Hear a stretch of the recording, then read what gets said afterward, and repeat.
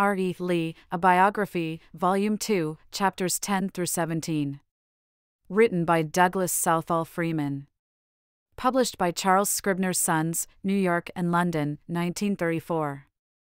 Digitalization by Bill Thayer. Audiobook produced by OpenAudio Recordings and read by Nancy, a Microsoft Azure AI neural voice. Chapter 10, A Dusty Horseman Reaches Headquarters. Stuart's information about McClellan's position resolved the ground factor in Lee's equation of an offensive. While Stuart was on the raid, the time factor was brought closer to an answer. Colonel A. R. Boteler, the unofficial envoy of the Army of the Valley, arrived again at Lee's headquarters on the evening of June 14 with a confidential message and a formal dispatch from Jackson. The message was a renewal of the suggestion that Lee bring up Jackson's strength to 40,000 men so that he could invade the North. This, of course, was now out of the question, but Lee discussed it with Boteler. "Colonel," he said, "don't you think General Jackson had better come down here first and help me to drive these troublesome people away from before Richmond?" "I think," Boteler answered, "that it would be very presumptuous in me, General, to answer that question, as it would be hazarding an opinion upon an important military movement which I don't feel competent to give." "Nevertheless," Lee replied, "I'd like to know your opinion." "Well, if I answer your question at all," said Boteler, "it must be in the negative." "Why so?" inquired Lee. "Because," Boteler explained, "if you bring our Valley boys down here at this season among the pestilential swamps of the Chickahominy, the change from their pure mountain air to the miasmatic atmosphere will kill them off faster than the Federals had been doing." "That," said Lee, "will depend upon the time they'd have to stay here." "Have you any other reason to offer?" "Yes," Boteler rejoined stoutly, "and it's that Jackson has been doing so well with an independent command that it seems a pity not to let him have his own way, and then, too, bringing him here, General, will be, to use a homely phrase, putting all your eggs in one basket." "I see," Lee said with a kindly laugh, "that you appreciate General Jackson as highly as I myself do, and it is because of my appreciation of him that I wish to have him here." Lee then made some inquiries as to conditions in the valley and examined the dispatch Boteler delivered. Unfortunately, it was a confusing document. Jackson acknowledged Lee's letter of June 8, in which Lee had hinted that he might call him to Richmond, but he said nothing about the letter of the 11th, wherein Lee had told him he was sending him reinforcements so that he could crush the enemy in his front before joining the Army of Northern Virginia. Yet Jackson said, "You can halt the reinforcements coming here if you so desire, without interfering with my plans provided the movement to Richmond takes place." Lee could not tell from this whether Jackson was referring to reinforcements previously mentioned in a general way or to those specifically named in his letter of June 11. Boteler did not know what letters Jackson had received, so, telling the colonel that he would have an answer for him, Lee bade him good night and began to study anew the condition that Stonewall faced. It was clear from Jackson's dispatch that when he wrote on the 13th, he was at Mount Meridian, close to Port Republic, where he had fought his most recent battle. If Jackson had not moved from there, he certainly could not hope to reach the Federals, to attack them, and to return to the railroad in time to reach Richmond before McClellan was ready to open with his heavy guns. Besides, Jackson said in his letter, "So far as I am concerned, my opinion is that we should not attempt another march down the valley to Winchester until we are in a condition, under the blessing of Providence, to hold the country." Obviously Lee could not spare troops to hold the lower valley. If, then, a long offensive was dangerous with the forces Jackson had, and if a short offensive could not be completed within the time allowed, the course to follow was to bring Jackson to Richmond at once. Lee accordingly wrote Jackson on the 16th, "From your account of the position of the enemy, I think it would be difficult for you to engage him in time to unite with this army in the battle for Richmond. If you agree with me, the sooner you can make arrangements to move on Richmond, the better. In moving your troops, you could let it be understood that it was to pursue the enemy in your front. Dispose those to hold the valley so as to deceive the enemy, keeping your cavalry well in your front, and at the proper time suddenly descending upon the Pamunkey. To be efficacious, the movement must be secret. Let me know the force you can bring, and be careful to guard from friends and foes your purpose and your intention of personally leaving the valley. Unless McClellan can be driven out of his entrenchments, he will move by positions under cover of his heavy guns within shelling distance of Richmond. I know of no surer way of thwarting him than that proposed. I should like to have the advantage of your views and be able to confer with you. We'll meet you at some point on your approach to the Chickahominy." This was the climax approaching. The army was not wholly unprepared for it. Organization had been improved, officers and men were gaining confidence in their new commander, though he used no magic with them beyond that of energy and manifestability. The Federal communications were known, the weakest point on McClellan's line had been discovered, such reinforcements as could be had from the valley would soon be on the way. The next step was to work out the precise details of the offensive. Lee lost no time in doing this. A few hours after he had written Jackson, he left his headquarters with Colonel Long and rode out to the north of the Chickahominy. As far as the outposts of the enemy, he made a careful examination of the countryside that swept in a plateau eastward along the northern bank of the protecting stream. "Now, Colonel Long," he said, "how are we to get at those people?" Long was discreet enough to know that Lee was speaking more to himself than to him, and he had no suggestions to make. There was, of course, no question as to the general wisdom of attacking McClellan's exposed right flank. It seemed providentially extended for a turning movement. Davis and Lee had agreed, soon after Johnston had been about to commence such an advance when he had deferred his offensive on receipt of the news that McDowell had started back to Fredericksburg. Johnston, however, had intended to attack south of the Chickahominy at the same time that he assaulted north of the river. The question now to be decided was whether Lee should launch his drive on both sides of the stream or should maintain a strict defensive on the south side of the Chickahominy and transfer the greater part of the Confederate army north of the river to cooperate with Jackson. Lee said nothing of this to Long, but when he returned to headquarters, Longstreet called and, by odd coincidence, proposed that Jackson be brought down from the valley and be hurled against the Federal right. Lee had no hesitation in confiding to Longstreet that this had already been ordered, and he sketched a plan for an attack north and south of the river. From his own painful experience at Seven Pines, Longstreet knew something of the difficulties of bringing the whole army of Northern Virginia simultaneously into action, and he raised the practical question of what would happen if, for any reason, the frontal attack south of the Chickahominy were delayed when Jackson advanced. Might not the enemy concentrate overwhelmingly against Jackson and drive him back against the Pamunkey, the fords and bridges of which it was reasonable to assume a vigilant enemy had destroyed? Lee weighed this objection and, on the strength of it, at length decided to move the greater part of his troops north of the river while a small force defended the works on the south side against a possible Federal attack. When Lee next met Davis, he laid this plan before him. The President was quick to ask if Lee thought McClellan would quietly permit him to take the initiative north of the Chickahominy and not deliver a counterattack south of the river against Lee's weakened center and left. The line south of the river, he said, was much too weak to sustain long assaults. If McClellan was the man he had taken him to be when he had been Secretary of War and had appointed him a member of the Military Commission to observe the war in the Crimea, McClellan would march into Richmond. If, on the other hand, said Davis, the Federal commander acted like an engineer officer and considered it his first duty to protect his line of communication, then he would not attack, and Lee's plan would work out successfully. Lee fired a bit at the suggestion that engineer officers were likely to make such mistakes and for the moment was in the humorous position of defending his opponent, a fellow engineer of the old army, but he had a better answer. "If," said he, "you will hold as long as you can at the entrenchment, and then fall back on the detached works around the city, I will be on the enemy's heels before he gets there." This was not bravado, but a well-reasoned conclusion. It was based in part on Lee's knowledge of McClellan. In larger degree, it was founded on the belief that if he could once drive McClellan eastward on the north side of the Chickahominy till he passed New Bridge, he had nothing to fear on the south side. For New Bridge, which was about 3.5 miles below the crossing of the Mechanicsville Turnpike, was not far from the Confederate lines on the south side of the river. Once in control of that bridge, Lee felt that he could easily reinforce that part of his command south of the river or get in the rear of McClellan's forces there if they attempted an advance on Richmond. The outcome fully justified Lee in this. By this time, the atmosphere of camp and of city was one of expectancy.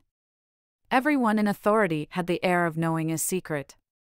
Hints of an early offensive kept men from being wholly cast down by the news that Fort Pillow on the Mississippi had been abandoned on June 4 and that Memphis had been occupied by the enemy on the 6th. In the lull of waiting for his plan to be executed, Lee found time to write a few domestic letters in his usual playful spirit. In one of them, he answered the inquiries of his daughter-in-law about his personal appearance in uniform and beard, assuring her that an uglier person you have never seen, and so unattractive is it to our enemies that they shoot at it whenever visible to them. He concluded calmly, "Our enemy is quietly working within his lines, and collecting additional forces to drive us from our capital. I hope we shall be able yet to disappoint him, and drive him back to his own country."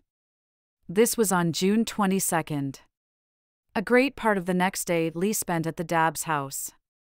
During the forenoon, he sent off couriers with sealed dispatches to 3 division commanders, Longstreet, D. H. Hill, and A. P. Hill.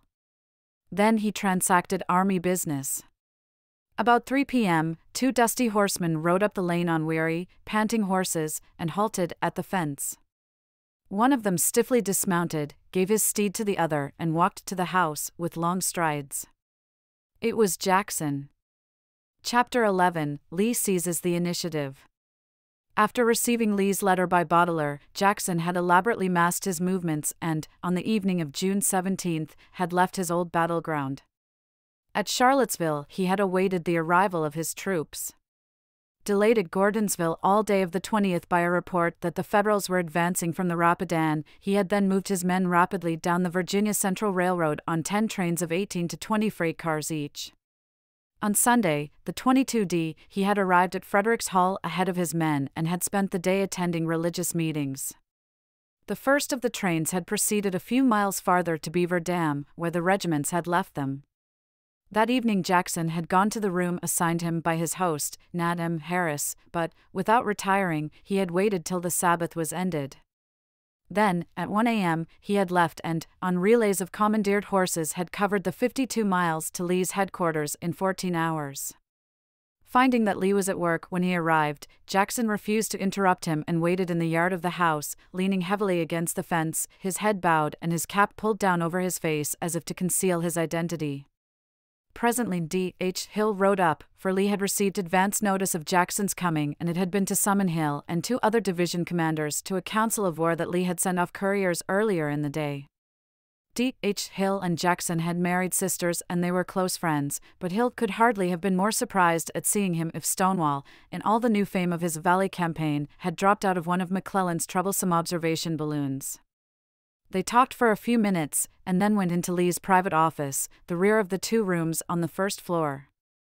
Lee was awaiting them and offered the tired Jackson some refreshment, but the traveler would take only a glass of milk. In a short time, Longstreet and A. P. Hill arrived, and Lee closed the door. Lee had already made the momentous decisions regarding the offensive, but much remained to be discussed in an historic council of war that brought together for the first time all the men who were to direct the opening battle. D. H. Hill was to remain with Lee only a few months. The others were to lead his corps and execute his orders until 2 of them were killed, and only Longstreet remained to say farewell at Appomattox. They afforded an interesting contrast. Longstreet, 41, low of stature, heavy, slightly deaf, and strongly self-opinionated; D. H. Hill, of the same age as Longstreet, small, somewhat stooped, critical and caustic but wholly devoted; A. P. Hill, 37, of nervous, quick temperament, exhibiting excellent qualities as an administrator, but quite recently put at the head of a division and untested as yet in that position; and, finally, the gaunt, bearded Jackson, age 38. Quiet and soft-spoken, neither able in conversation nor magnetic in manner, and bearing in repose no mark of genius.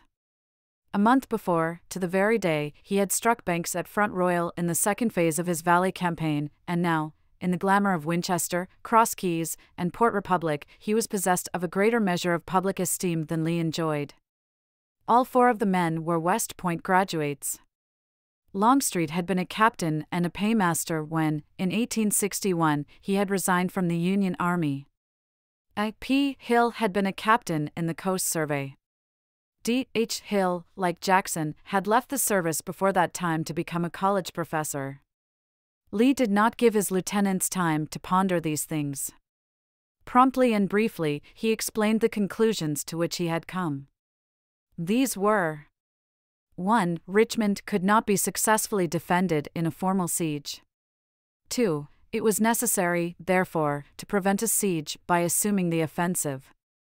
3. The offensive could not take the form of a direct assault on the Federal positions because the attacking troops were inexperienced, the positions were strong, and the Union artillery was too powerful. 4. If there could be no direct assault, there must be a turning movement. 5. This was invited by the fact that McClellan was astride the Chickahominy, with his forces divided by that stream. 6. McClellan's right wing, north of the Chickahominy, could be more readily attacked than his left wing south of that stream. 7. A successful attack north of the river would soon threaten McClellan's line of communications via the York River Railroad, with his base at the White House, because the railroad crossed the Chickahominy at Dispatch Station, which was only 12 miles in rear of McClellan's right. The Federal commander would then be forced either to call his whole army to the north side of the Chickahominy to defend his base, or else he would have to withdraw from the north side of the river and seek a new base on James River. 8. To overwhelm the Union right, north of the Chickahominy, it would be necessary to concentrate very heavily there. There were only 3 difficulties in the way. First, as Mr. Davis had pointed out, there was risk that the Federals might attack south of the river while the greater part of the Confederate army was north of that stream. Secondly, if the Federal right rested on Beaver Dam Creek, that would be a difficult position to attack directly. Thirdly, the Unionists were on good ground and could dispute the crossing of the Meadow Bridges and the Mechanicsville bridges, over which Lee would have to pass 3 of his divisions. How could these difficulties be overcome? Jackson was to move his army to Ashland, 16 miles north of Richmond. Then, on the day before the battle opened, he was to march southeast. This would put him above the Chickahominy so that he would not be troubled by that watercourse. Stuart was to cover his left. Very early on the day of the action he was to start a march that would carry him past the head of Beaver Dam Creek as he moved toward Cold Harbor, en route to attack McClellan's line of communications. In this way, he would turn the troublesome stream and overcome one of the 3 difficulties. The army should not and would not have to fight for the high ground along the creek. As Jackson's march would be at some distance from the Chickahominy, A.P. Hill, whose division was opposite the Meadow Bridges, was to send a brigade under General L.O.B. Branch up the Chickahominy to a place known as Half Sink. When Jackson started his march on the day of battle, Branch was to move to the enemy's side of the Chickahominy and advance toward Mechanicsville. In this way, he would establish contact with Jackson and would brush aside any outposts that might molest Jackson's right flank. And, finally, as he moved down the river, Branch would uncover the Meadow Bridges. When this was done, A.P. Hill would cross at the Meadow Bridges and would advance on Mechanicsville. He would have sufficient force to clear the enemy from that village, and thereby would open the Mechanicsville bridges to D.H. Hill and Longstreet. This would complete the removal of Lee's second difficulty. D.H. Hill would then march past A.P. Hill's rear and form in support of Jackson. Thereupon Longstreet would cross and take position in support of A.P. Hill. By this time, Jackson would have turned Beaver Dam Creek on his way to Cold Harbor, and from left to right the advancing force would be en echelon as follows: Stuart, Jackson, D.H. Hill, A.P. Hill, Longstreet. The attack would progress down the Chickahominy and would have as its intermediate objective the Federal position in front of New Bridge. When this was stormed, the last of the known difficulties would be removed. Contact with the Confederates on the south side would be re-established and the danger of a successful Federal attack on that bank of the river would be past. The advancing columns could press on toward the final objective, the York River Railroad. The 2 divisions of Huger and Magruder that were to be left in front of Richmond while the rest of the army went to the north side were to demonstrate on the day of battle. If they needed help, they were to call on the commands of General Holmes and General Wise, who were on either side the James, and if the enemy withdrew from their front, Huger and Magruder were to pursue vigorously. Graphically, the various movements are represented on page 113. Having explained all this, Lee did something he had never done before and was never to do again. He excused himself for a time and left his subordinates to discuss among themselves the proposed movement. Doubtless he felt this was safe, in dealing with 4 professional soldiers of experience, and perhaps he thought it desirable that they should feel free to analyze and criticize his plan so that each might understand precisely what was expected of him. When Lee returned, after some time, he was told that the four had agreed to launch the offensive on June 26. It is not certain he was informed that Jackson had first stated that he would be in position to attack on the 25th, but had been urged by Longstreet to set the following day for the turning movement. The conference adjourned about nightfall, and Jackson set out at once to spend another sleepless night in the saddle, returning to his command. His ruse on leaving the valley had served its purpose well in mystifying the Federals in the valley. His ride to Richmond and his departure, the approach of his division and its intended participation in the battle were supposed to be secrets, but a garrulous Confederate quartermaster, however, had remarked that all the cars on the Virginia Central Railroad had been sent westward to transport Jackson to Richmond, and in this way the news had reached many people in Richmond. What information McClellan had received, and whether the turning movement by Jackson would surprise him, was, of course, unknown to the Confederates and indeterminable until the day of battle. Lee's hope was that the movement of Whiting and Lawton to the valley had become known, but that the advance of Jackson had not been reported to his adversary. On the 24th, Lee personally drafted his general order and had it distributed, for he was determined not to repeat the misunderstandings of Seven Pines by the issuance of verbal instructions to one commander, of which the cooperating officer might be ignorant. Unfortunately, in an effort to condense the language of the order, Lee did not make it altogether unambiguous. He said that A.P. Hill was to cross the Meadow Bridges as soon as the movements of Jackson and Branch were discovered. Did this mean that Hill was to cross when he discovered that Jackson and Branch had started from their stations, or when he discovered that they were opposite Meadow Bridge?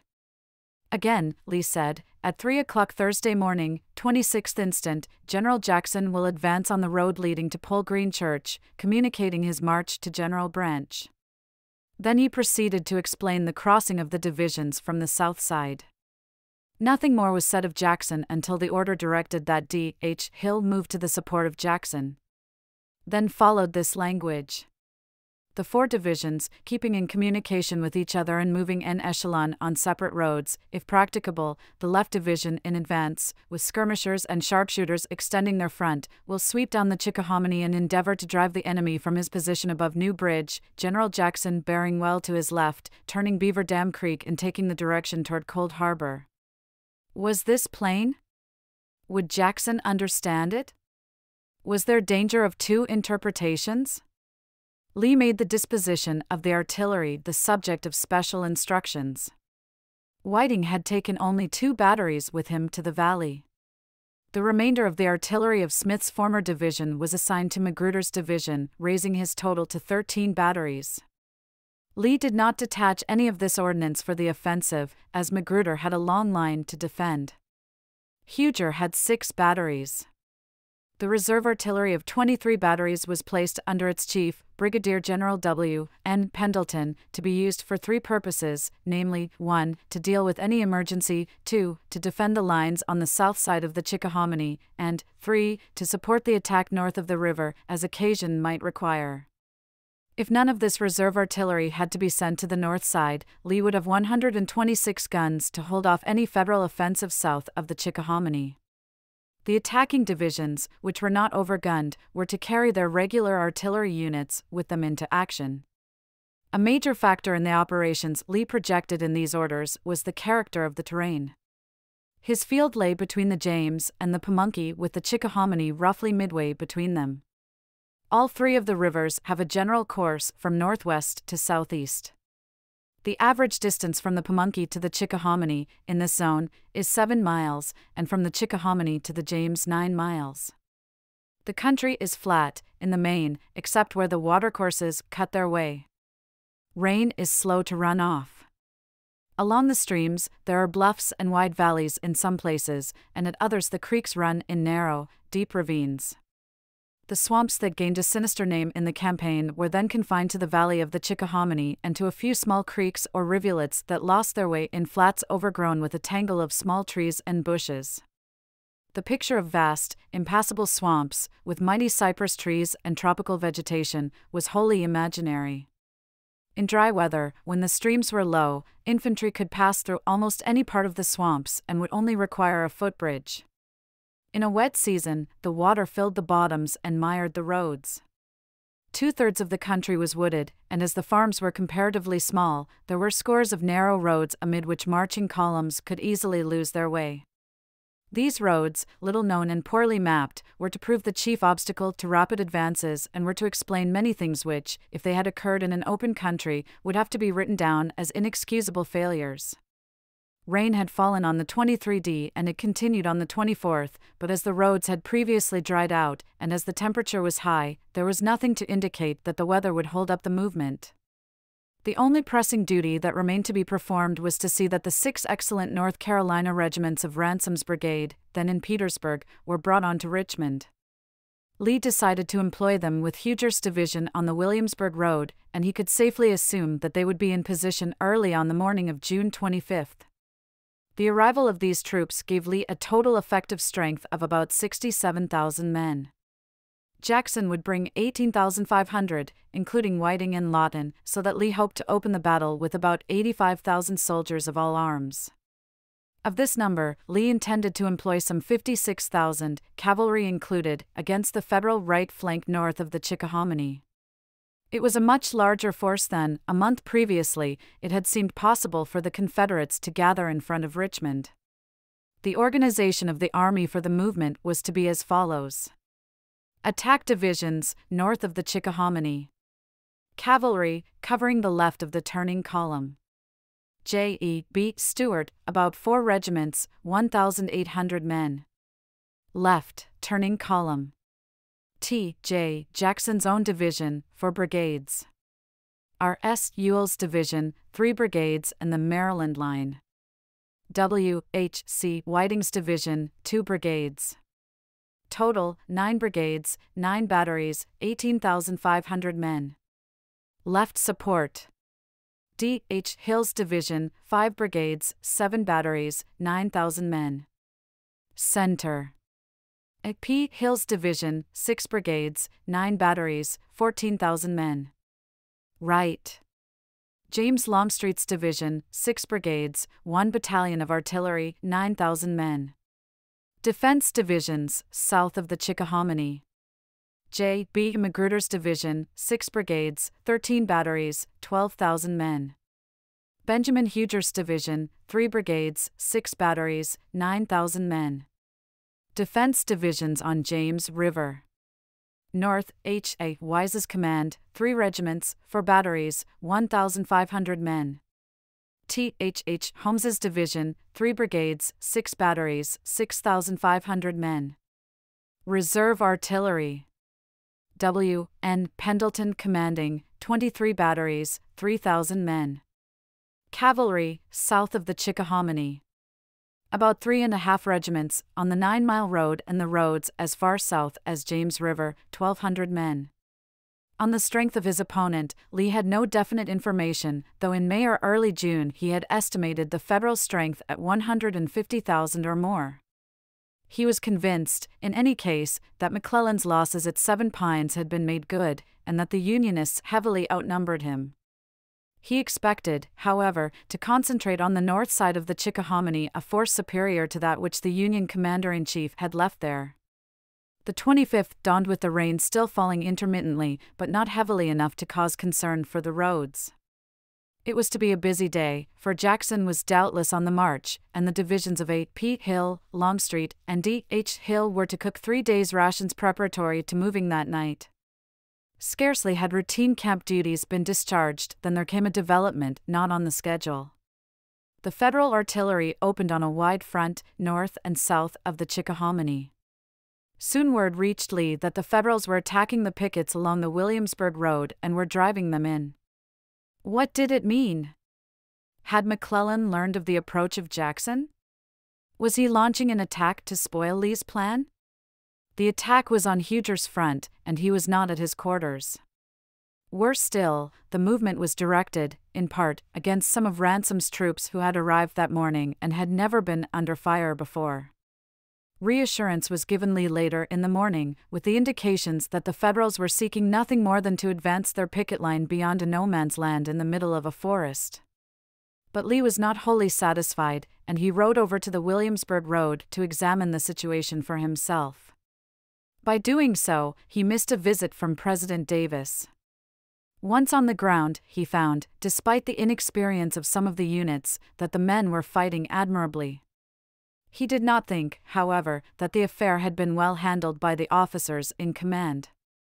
This action raised a question: should Lee execute his plan for a battle the next day, or should he await the development of the enemy's movement? Studying such information as he had, he concluded that McClellan was not attacking because he was aware of Jackson's advance, but that the Federal commander would certainly assume the offensive very shortly. Ordering General Huger to hold his lines the next morning at any cost and to advance if possible, Lee led his plan for the offensive stand. It was an audacious decision, but it was based on the belief that the best way to avoid an attack was to deliver one. Toward evening, the charges and countercharges on the Williamsburg Road ended with the Confederate main line untouched. The artillery fire, which had continued vigorously on the north side of the church, at length fell away. The rain had ceased, too, and as the anxious people of Richmond looked out from the housetops, they saw a rainbow covering the camps of their defenders. It was an omen, the superstitious affirmed. Yet there were many who had no faith in the omen or in the commander of the army. Critics were still to be found on every corner. Those who had doubted Lee's qualities of command continued to murmur so dubiously that his admirers had to defend him. At that very hour, perhaps, the editor of the Richmond Inquirer was writing for his next day's paper an appeal for confidence in Lee. Impatient critics, he said, are still busy with comments upon a policy, the facts leading to which they do not know, and upon which, if they did, they could form no reliable opinion. Back through the fading rainbow, unmindful of critics, Lee returned to his headquarters. For part of the way he went over the road he and Davis had traveled that last night in May, not quite 4 weeks before, when the president had told him he wished him to assume command of the army. Then the fields and the highways had been full of the wounded, victims of a bungled battle that only the optimist could style a victory. Now, under the summer stars, in the meadows, the men were lighting their campfires, and the teamsters were feeding their horses in the knowledge that the cooking of 3 days' rations meant a new battle. What could Lee have thought as he rode silently by, and heard the echo of the soldiers' banter, the music of their boyish laughter? At the Dabbs house, the servants were packing the camp equipage and the office was ready to be abandoned, for, with the dawn, headquarters would be in the field, and none could say where sunset would find them on the morrow. Lee ate his supper, received the last reports, wrote a letter to President Davis, telling him of the affair on the Williamsburg Road, questioned the staff once more about the movements of the troops that night, and then sought a few hours' sleep. The eve of the great struggle for the possession of Richmond, the eve of the first battle Lee had ever directed under the Southern flag. Was everything prepared? Had he forgotten any essential? Would he have the advantage of surprise, or was the enemy at that hour preparing for him? The column that was to make the turning movement was strong enough. The force he would hurl against the enemy's right certainly outnumbered the Federal brigades north of the Chickahominy. The artillery was prudently apportioned, the attacking divisions were well led, the general staff had done its work carefully, the wagon train would not be long. If Magruder and Huger put up a bold front, they would be able to hold off the enemy until Lee's advance had passed New Bridge. Then, if the Federals attempted to drive into Richmond, he would recross the river and be on their heels, just as he had promised the president he would be. But, was he expecting too much of inexperienced staff officers? The only maps that the engineers had prepared were little more than sketches. Would they suffice? Were they accurate? Were the roads so narrow and so numerous, in a tangled country, that they would confuse the commanders? Above all, was the plan understood? Was it subject to 2 interpretations in any particular? Was it overcomplicated?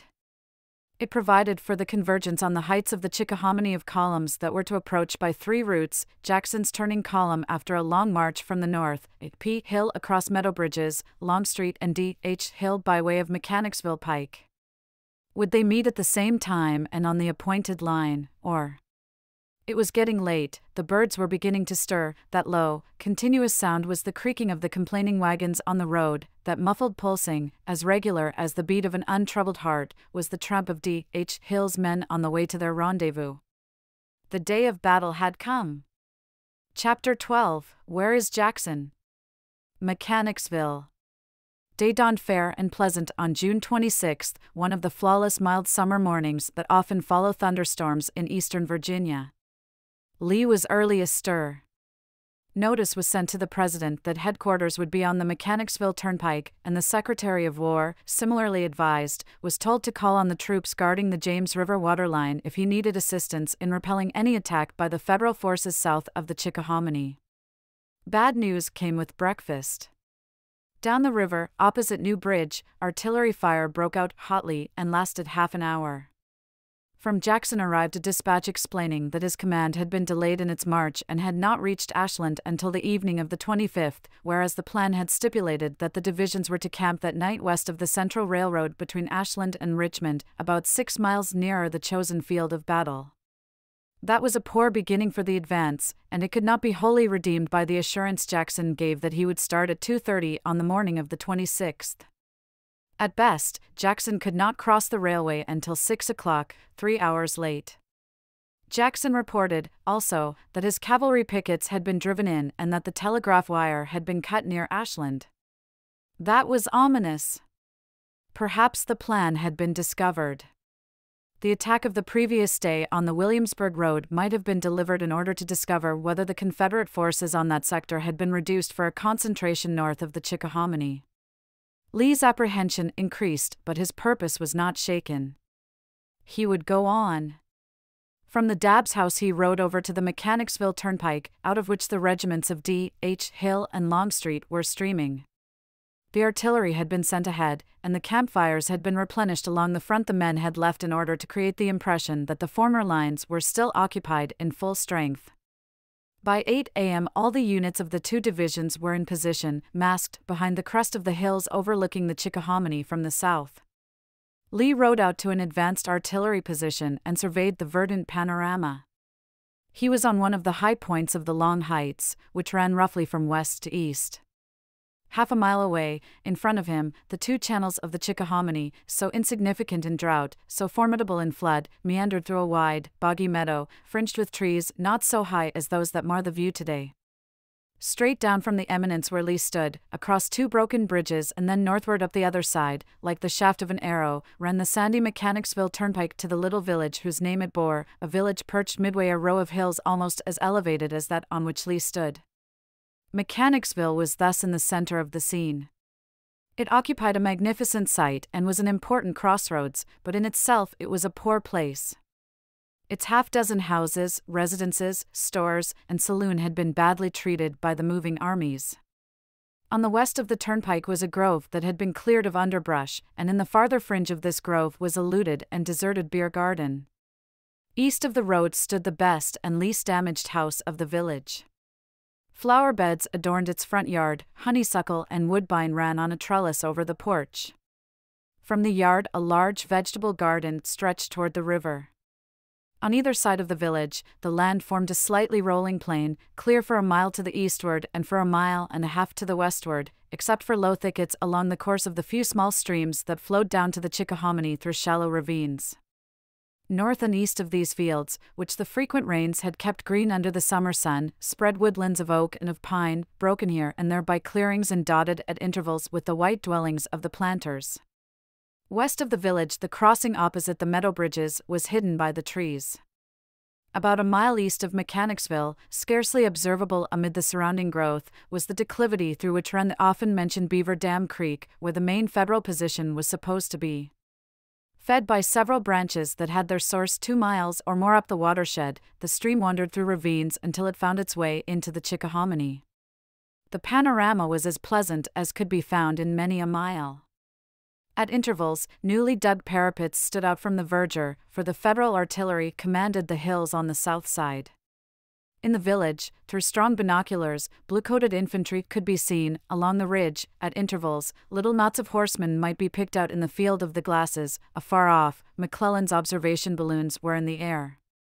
But so quiet was the landscape, in the clear morning light, that it was hard to realize that war gripped the countryside, or that thousands of armed men would soon be struggling across it. Observers on the Richmond side of the valley did not gaze long to the east, or even at the village. Their thought was of Meadow Bridges, where a P. Hill was waiting. From the woods opposite that point, there might break out at any time the fire of the skirmishers of Branch's brigade. This command, it will be recalled, had been sent to Half Sink. Its instructions were to cross the Chickahominy and to move on Mechanicsville, clearing the road for Hill's crossing at the Meadow Bridges, as soon as the movements of Jackson and of Branch were discovered.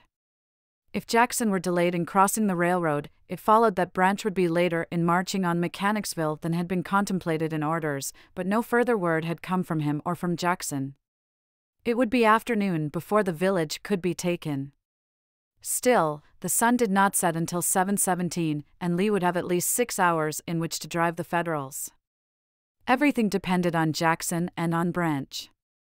Jackson was a known quantity. Branch was a man of 41, a Princeton graduate, a former congressman and not a professional soldier, but he had some knowledge of the country and had acquitted himself well in the action at Hanover Courthouse. It would have been better, perhaps, if the important liaison with Jackson had been entrusted to a more experienced officer. Noon at last, by the chiming of far-off Richmond bells, no sound of battle from the north side, no smoke, no dust as of a moving column. Major Richardson on the outermost redoubt south of the Chickahominy and adjoining the turnpike reported that he believed the enemy was leaving the earthworks on the opposite heights, but he was not certain. Another anxious hour crept by, and another. The President, the Secretary of War, and a number of public men had ridden out. There was enough of conversation and of high company. But to Lee, the suspense must have been akin to that of the tortured morning on the flank of Chapt Mountain 9 months before, when he had waited so long for the sound of the volleys that Colonel Rust had never ordered. The stakes were so immeasurably vaster now. The sun was beginning to slant. The shadows were creeping eastward. 3 o'clock was drawing on, and it began to look as if the whole plan might have to be cancelled, for the Federals who had driven in Jackson's pickets had certainly reported his advance by this time. Night would give McClellan opportunity of covering his threatened flank with strong reinforcements from the south side. The fates that thus far had kept Lee from fighting a single battle seemed to be leagued once more against him. At 3 o'clock, and how long it was in coming!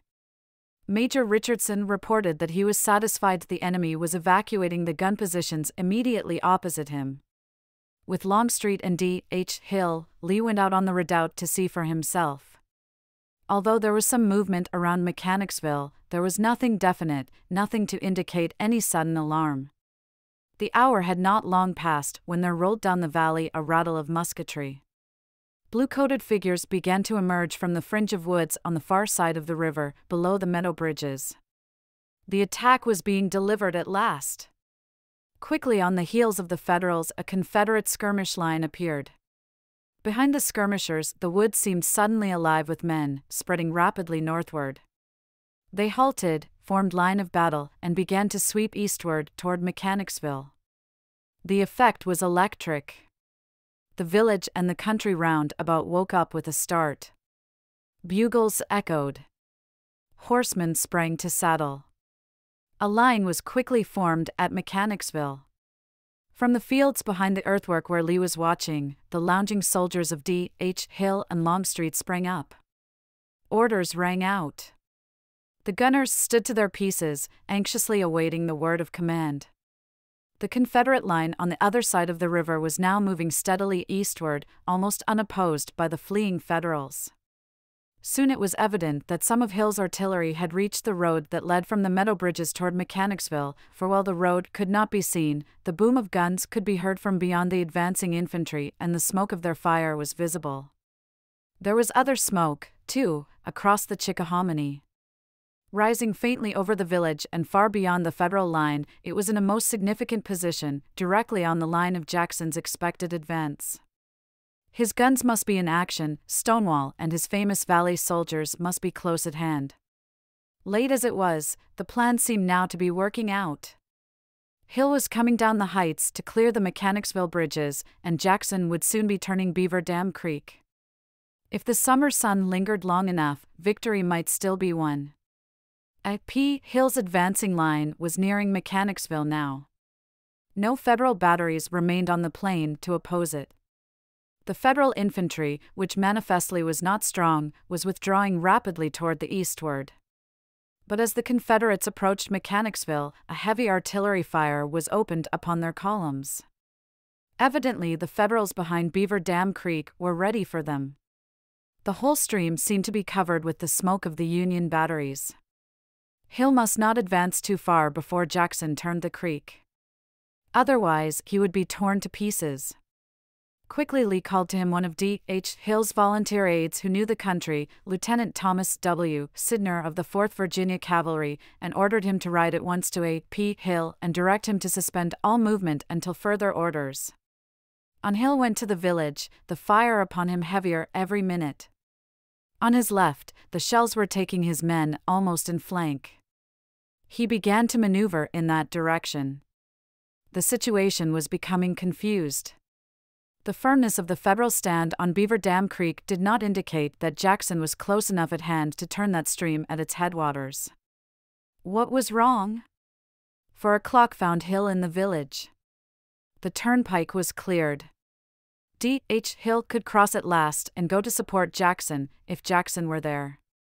Longstreet would follow and form on A.P. Hill's right. Down the hill from the south side went D.H. Hill's leading brigade. Lee's outspoken Carolina critic, General R.S. Ripley, was leading it. Soon he reached the first of the 2 broken bridges over the Chickahominy. A few planks were thrown across it. The troops hurried on. At the second bridge, there was a longer delay, but soon the Georgians and North Carolinians were climbing the hill toward Mechanicsville. Ripley's artillery was to follow him before another brigade of infantry took the road. The batteries were ready. They made the first difficult crossing. The second was too much for them. No pioneers were at hand, someone had blundered about that. The gunners had to turn bridge builders. Half an hour was lost. While the men were still struggling in the water, an insistent cavalcade came down to the bridge and passed on over. At its head was President Davis, riding, as always, to the sound of firing. With him were excited staff officers, cabinet members, and politicians. Lee had waited to see the column well underway. Owing to the delay in repairing the span at the second bridge, it was nearly 5 o'clock before he left Richardson's battery position to cross the river. When he arrived at Mechanicsville, he found chaos. Hill, he discovered, had not waited till Jackson and Branch were opposite the meadow bridges. Instead, Hill had despaired of their arrival, had disregarded his orders, and had moved on his own responsibility. He did not know where Jackson was, did not know when Stonewall would turn the creek and force a withdrawal of those fiendish batteries that were tearing his ranks. The village was his. Only Federal dead and wounded remained west of Beaver Dam Creek. But what good did this do? The ground was completely open. The men had no cover.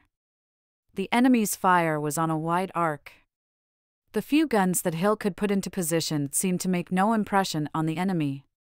Hill had carried out his orders and had formed a line of battle for general advance to the eastward, on a front of about 1.25 miles. This had availed little. In the face of the continuous fire, some of the regiments had gone forward to the edge of the declivity of Beaver Dam Creek, where there was some cover, even if the ground was within range of the Federal infantry. Where these troops found lodgment, a wild, bootless battle was in progress along the creek. Only part of one brigade had been able to cross, and it had accomplished nothing. The others barely held the fringe of the thicket facing the stream. Some commanders had halted their men and had made them lie down in line, as they could not hope to storm the Federal position or live in the open. Fortunately, the enemy's artillery fire was a little high, else the whole division would have been slaughtered. All over the plain, the spiteful shells were bursting in fury. Riders went down, horses were slain, guns were disabled. Many of the Green troops were in a frenzy. Lee sat through it all as if he thought he was invulnerable. Nearby, though, was the president, with members of his cabinet and a coterie of politicians. One explosion might kill all of them. They must go to a place of safety. Lee rode over to Davis. "Mr. President," he asked with a frigid salute, "who is all this army, and what is it doing here?" Davis knew what Lee meant. He squirmed in his saddle. "It is not my army, General," he said. "It is certainly not my army, Mr. President, and this is no place for it." Davis was stunned. "Well, General, if I withdraw, perhaps they will follow me." He lifted his hat and rode down the hill. His companions, crestfallen, trooped after him. He disappeared, and Lee did not know till later that Davis had gone only far enough to get out of his sight. Then he halted quickly, but not before a soldier at his feet had been killed by an exploding shell. Evening was drawing on. What could be done? It was Lee's to decide. He expected Jackson's turning movement against the Federal right to begin at any moment. The whole army was so confident of Stonewall's immediate arrival that some of the troops were told that he was already on the flank and in the rear of the enemy. A little later, these troops thought they heard his guns. But what if Jackson did not come up? How could the general plan be saved from ruin? How could McClellan be prevented from attacking on the south side or sending heavy reinforcements to the north side? Quickly, Lee dictated an order to Huger, telling him to hold his trenches at the point of the bayonet, if need be, and advising him where he could get help if he required it. A cavalry demonstration on the extreme Confederate right beyond White Oak Swamp was also ordered as a means of ascertaining the enemy's strength and of keeping him from withdrawing troops to the Confederate left. As for Hill's battle, a direct assault on Beaver Dam Creek was out of the question. The strength of the Federal position was only too well known to Lee and to the senior division commanders. They had never intended to give battle there. The only possible way of winning the position was to turn it. That was what Jackson was to do on the Confederate left. Would he never come? If he did not, it was too late in the day to send another column there, even if the slow march of D.H. Hill and Longstreet from across the Chickahominy could be hastened. The only hope was to try the extreme right, where the ridge fell away toward the Chickahominy. The venture would be desperate, but there was no alternative. If Lee halted in front of the Federal position, McClellan might attack on the south side of the Chickahominy the next morning or might reinforce his troops on Beaver Dam Creek overnight and oppose a large force to Jackson. If the Federal right could be turned, the gain was obvious. If the attempt failed, McClellan might at least be kept from sending a heavy column to oppose Jackson. The decision was made more quickly than the reasoning that prompted it can be retraced. Pender's troops, in some confusion, were already far on the right. Ripley, who commanded the only brigade of D.H. Hill's division that had yet completed the crossing of the Chickahominy, was ordered to move still farther to the right and to turn the enemy's flank. Several messages were sent to hurry him forward, one of them by President Davis himself. Soon Ripley was up, soon he was moving forward. He did not know the ground, of course, and he took the exposed route over which Pender had already moved. Time was lost at the very outset. Casualties were sustained that might have been avoided. The roar of the artillery continued as twilight came on. The rattle of small arms from the valley of Beaver Dam Creek was ceaseless. Lee waited and hoped, but hoped in vain. For the ambulant wounded, limping back across the fire-swept field, brought news of the failure of Ripley's flank attack. The men of the 1st North Carolina and of the 44th Georgia were not led far enough to the right to get below the hill on the eastern side of the creek when the Federals were making their stand. Instead, the attacking column plunged down a hill, in the very face of the enemy, falling in windrows at every step. The few that reached the bottom found themselves within the easiest point-blank range of the Federal infantry. Those who escaped unhurt cheated death. Rhett's battery, coming up from the Chickahominy, took position within 1,200 yards of the Federal guns and somewhat reduced the enemy's fire. Another battery added the weight of its metal, but it was in vain. Darkness settled, and the remnants of Ripley's and of Pender's men were called back from the tangle around the creek and were given such shelter as could be found a few hundred yards from it. By 9 o'clock, the infantry action was over. The artillery duel continued for another hour, and, on some parts of the line, until even later. The regiment of Anderson's brigade that had succeeded in crossing the creek, beyond the old church road on the Confederate left, was withdrawn to the right bank of the stream. Lee's first battle was finished. Fought where he had not expected to be engaged, it had carried the Confederates no farther than the prepared position of the Federals, and there it had been a ghastly failure. With 56,000 men north of the Chickahominy, or crossing it, Lee had been able to get only 14,000 into action and had lost nearly 10% of them, with no other gain than to drive the enemy from the plain around Mechanicsville. The Federal loss could only be surmised, but from the nature of the action, it had to be regarded as trivial. And this was the result of days of hard planning and careful preparation. Where Lee had expected to turn Beaver Dam Creek and to sweep down the Chickahominy, with all the advantage of surprise, something had gone wrong with Jackson, and A.P. Hill had been halted and bloodily repulsed. The plan, of course, was disclosed to McClellan now. The whole element of surprise was lost. The Federal commander could reinforce his right or attack Richmond on his left. Lee could only hope that Jackson would turn the creek during the night, so that the original battle plan could be carried out. Until 11 o'clock at night he worked to prepare the troops and to make the dispositions for an attack at dawn, and then, wearily, he went back across the river to rest. A doubtful mind would have asked if the man who had failed at Cheat Mountain, and failed at Sewell Mountain, and failed at Mechanicsville had in him the stuff of which victory was made. If Lee had such misgivings that clean, starlit June night, he stifled them. It was his duty to go on, and he would. Chapter 13, Lee's First Victory, at Heavy Cost. Gaines's Mill. Two tasks Lee had on the morning of June 27, 1862. If his plan was not to fail utterly, he must drive the Federals from Beaver Dam Creek, where they found still there, and, secondly, he must pursue them down the north bank of the Chickahominy and either force them to fight away from the cover of their entrenchments and heavy guns or else compel them to retreat. The cloudless sky gave promise of a scorching day.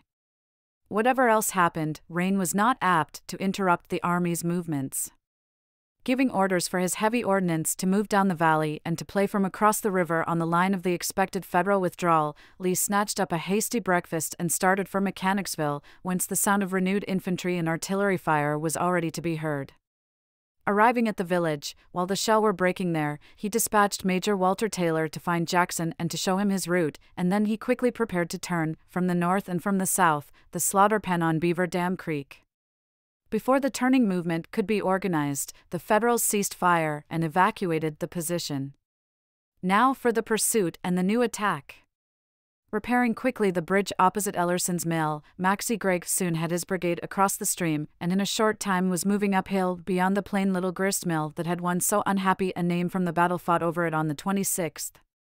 The road of Hill's advance, which Gregg was to lead, ran eastward along the heights of the Chickahominy 5.5 miles to Old Cold Harbor and then 6.5 miles to Dispatch Station, on the York River Railroad, McClellan's main line of supply.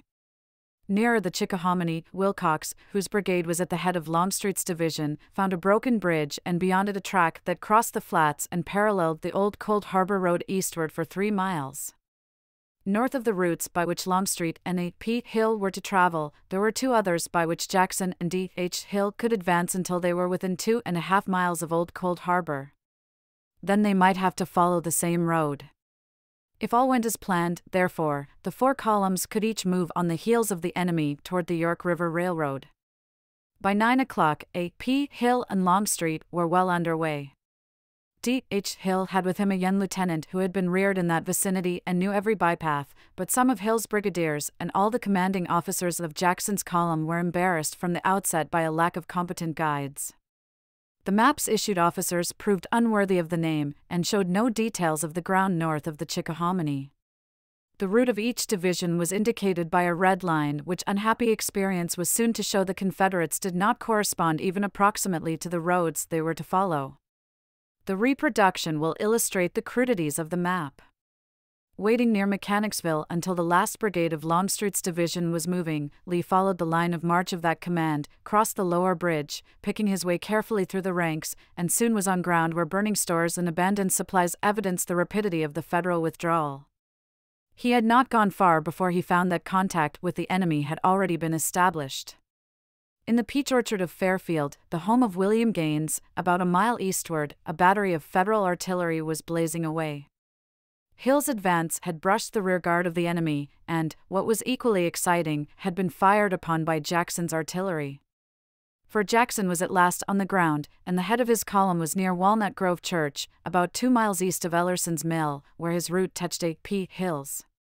to that little wayside church Lee rode and found Jackson talking to A.P. Hill.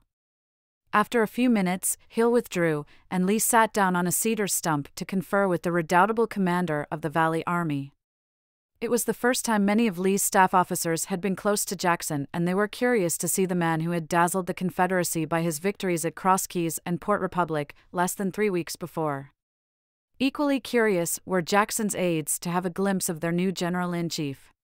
There is no record of what passed between Jackson and Lee. If Jackson made any explanation, it doubtless was to say that on his march he had enjoyed none of the anticipated advantages of a surprise. On the contrary, the Federals had acted precisely as if they had been expecting them, as, indeed, they had. After leaving Lee on the evening of the 23rd, Jackson had rejoined his command on the 24th. Its march had been slow and difficult on account of mud, heat, and high water. On the 25th, part of the army had moved only 5 miles. Instead of reaching the Central Railroad on the evening of June 25, Jackson had scarcely made Ashland. He had moved his 1st Division at 3 a.m. on the morning of the 26th, but many of his men were unaccustomed to marching in a low country along sandy byways. The officers knew nothing of the roads. His progress had been so slow that it had been 9 o'clock before he had crossed the Virginia Central Railroad. He had at once notified General Branch of that fact. Not until 3 o'clock had he reached the Totopotomoy Creek, approximately 4½ miles from the railroad. At that point, he had found that the Federal pickets had partially destroyed the bridge. Skirmishers had been sent across, and Riley's battery had shelled the woods. It was the smoke of this fire that had been observed from the south side of the Chickahominy just about the time A.P. Hill started from the Meadow Bridges. The engineers having quickly repaired the crossing of the Totopotomoy, Jackson's advance had continued. There had been some alarms and rumors of impending attacks by the enemy. A few obstructions had been encountered in the road. The troops, tired and nervous, had groped their way forward.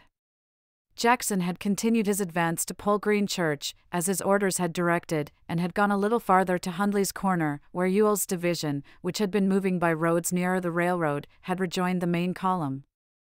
It had then been 4:30 p.m. The sound of A.P. Hill's battle had been audible, and the sun had still been nearly 3 hours high, but there Jackson had halted, and there he had bivouacked, molested only by a few Federal skirmishers who had been driven back after sundown with little difficulty. At least one of Jackson's brigade commanders had thought Jackson should have continued his march, but Jackson had not asked or received counsel from his subordinates. On the morning of the 27th, some of Jackson's units had moved early, but others had not been aroused by their officers when the firing had been resumed in front of Mechanicsville. The march to Walnut Grove Church had been but little interrupted by the enemy, and here Jackson was. He considered that he had discharged the first part of his mission, as far as the conditions permitted, and he made no apologies for halting at Hundley's Corner. Lee, for his part, appears to have raised no question. He simply told Jackson to hasten his march on Cold Harbor. As D.H. Hill was to continue in support, Jackson would have under his command considerably more than half that part of the army on the north side of the river. His advance would turn Powhite Creek, the only nearby stream on which it was believed that the Federals could make a stand while maintaining direct contact with their forces south of the Chickahominy. If this movement did not itself force a Federal retreat, it would put Jackson on the line of the Federal communications with the York River Railroad and in position to fall on the Unionists when A.P. Hill and Longstreet drove them. The interview over, Jackson rejoined his command, and Lee rode on to the head of Hill's column, which he instructed to press forward and to attack the enemy as soon as located. Then Lee turned into the lane that led to Selwyn, the home of William Hogan, set in a fine grove of trees overlooking the Chickahominy. It was now about noon, and so far as the situation was known to Lee, it was altogether favorable. For just east of the Hogan house was the military road that led down to New Bridge, Lee's intermediate objective. This crossing had been partially destroyed by the retreating Federals, but under orders that Lee immediately issued, it could be reopened at nightfall. Then Lee would be in close touch with Magruder and could quickly reinforce the south side in case McClellan attacked there. The most serious danger in Lee's plan of campaign seemed to be safely overcome. Besides, A.P. Hill and Longstreet were advancing rapidly, and if Jackson and D.H. Hill did equally well, it could not be long before the battle was joined, with every promise of success. Longstreet and A.P. Hill soon rode up to the Hogan house, and news began to come in that indicated the proximity of the Federals. From across the river, General W. N. Pendleton, chief of the reserve artillery, sent word that he could see the enemy in great force east of Powhite, Dr. Gaines's house, which occupied a knoll 3/4 of a mile down the Chickahominy from Selwyn. The topography of the country made it probable that the Federals would give battle there. Between Dr. Gaines's plantation and the reported position of the enemy was the watercourse known as Powhite Creek. On the Confederate maps, this appeared as a straight stream, flowing from the north into the Chickahominy. Almost directly opposite the mouth of this creek were the Federal lines on the south side of the river. It seemed altogether probable that the Federals held a continuous front, north and south, along Powhite Creek to the Chickahominy and thence across that stream, and were awaiting attack there. Lee proceeded to make his first plan of the day in the expectation that the battle would be fought on Powhite Creek. Huger was advised of the state of affairs and was urged, if the Federals showed any disposition to abandon their front on the south side, to press them hard. Pendleton was told to employ against the Federals the long-range guns that Lee had ordered into action early in the morning and had subsequently directed to cease firing lest they interfere with the pursuit. As Jackson and D.H. Hill were marching toward the Federal rear, turning Powhite Creek, a sharp attack would force the Federals from that stream and would throw them into the very mouth of Jackson's artillery. A.P. Hill was directed to assault as soon as possible, with his full strength. Longstreet's division, which was still coming up, was to be placed in reserve to support Hill in rear and on the right. The plan, in graphic terms, is shown on the opposite page. Meantime, about 11 o'clock, D.H. Hill had arrived at Old Cold Harbor, whence led the road to Dispatch Station. He had found the enemy in strength across another road that linked Old Cold Harbor with Grapevine Bridge over the Chickahominy, and about noon, he had attacked hotly along the upper stretch of a little stream that ran from east to west. Lee heard nothing and knew nothing of D.H. Hill's affair to the eastward, though he had sent staff officers to hasten Jackson's advance. The first intimation that Lee had that the infantry had come together was the sound of rapid volleys about 1 p.m. from the Cold Harbor road on which A.P. Hill was advancing to the eastward. Riding thither, Lee found that Maxcy Gregg's South Carolina Brigade had reached the point where the Cold Harbor Road crossed Powhite Creek at Gaines's Mill. The ground there was somewhat similar to that at Ellerson's Mill, and the enemy was perched on the hill east of Powhite Creek to dispute that passage. Gregg, however, moving rapidly, crossed with slight difficulty about 1:30 p.m. and was soon in pursuit of the enemy. This was a suspiciously easy beginning if the Federals had really intended to make a stand on Powhite Creek, as Lee had supposed. Why did not the enemy contest the crossing? Why was no artillery in position?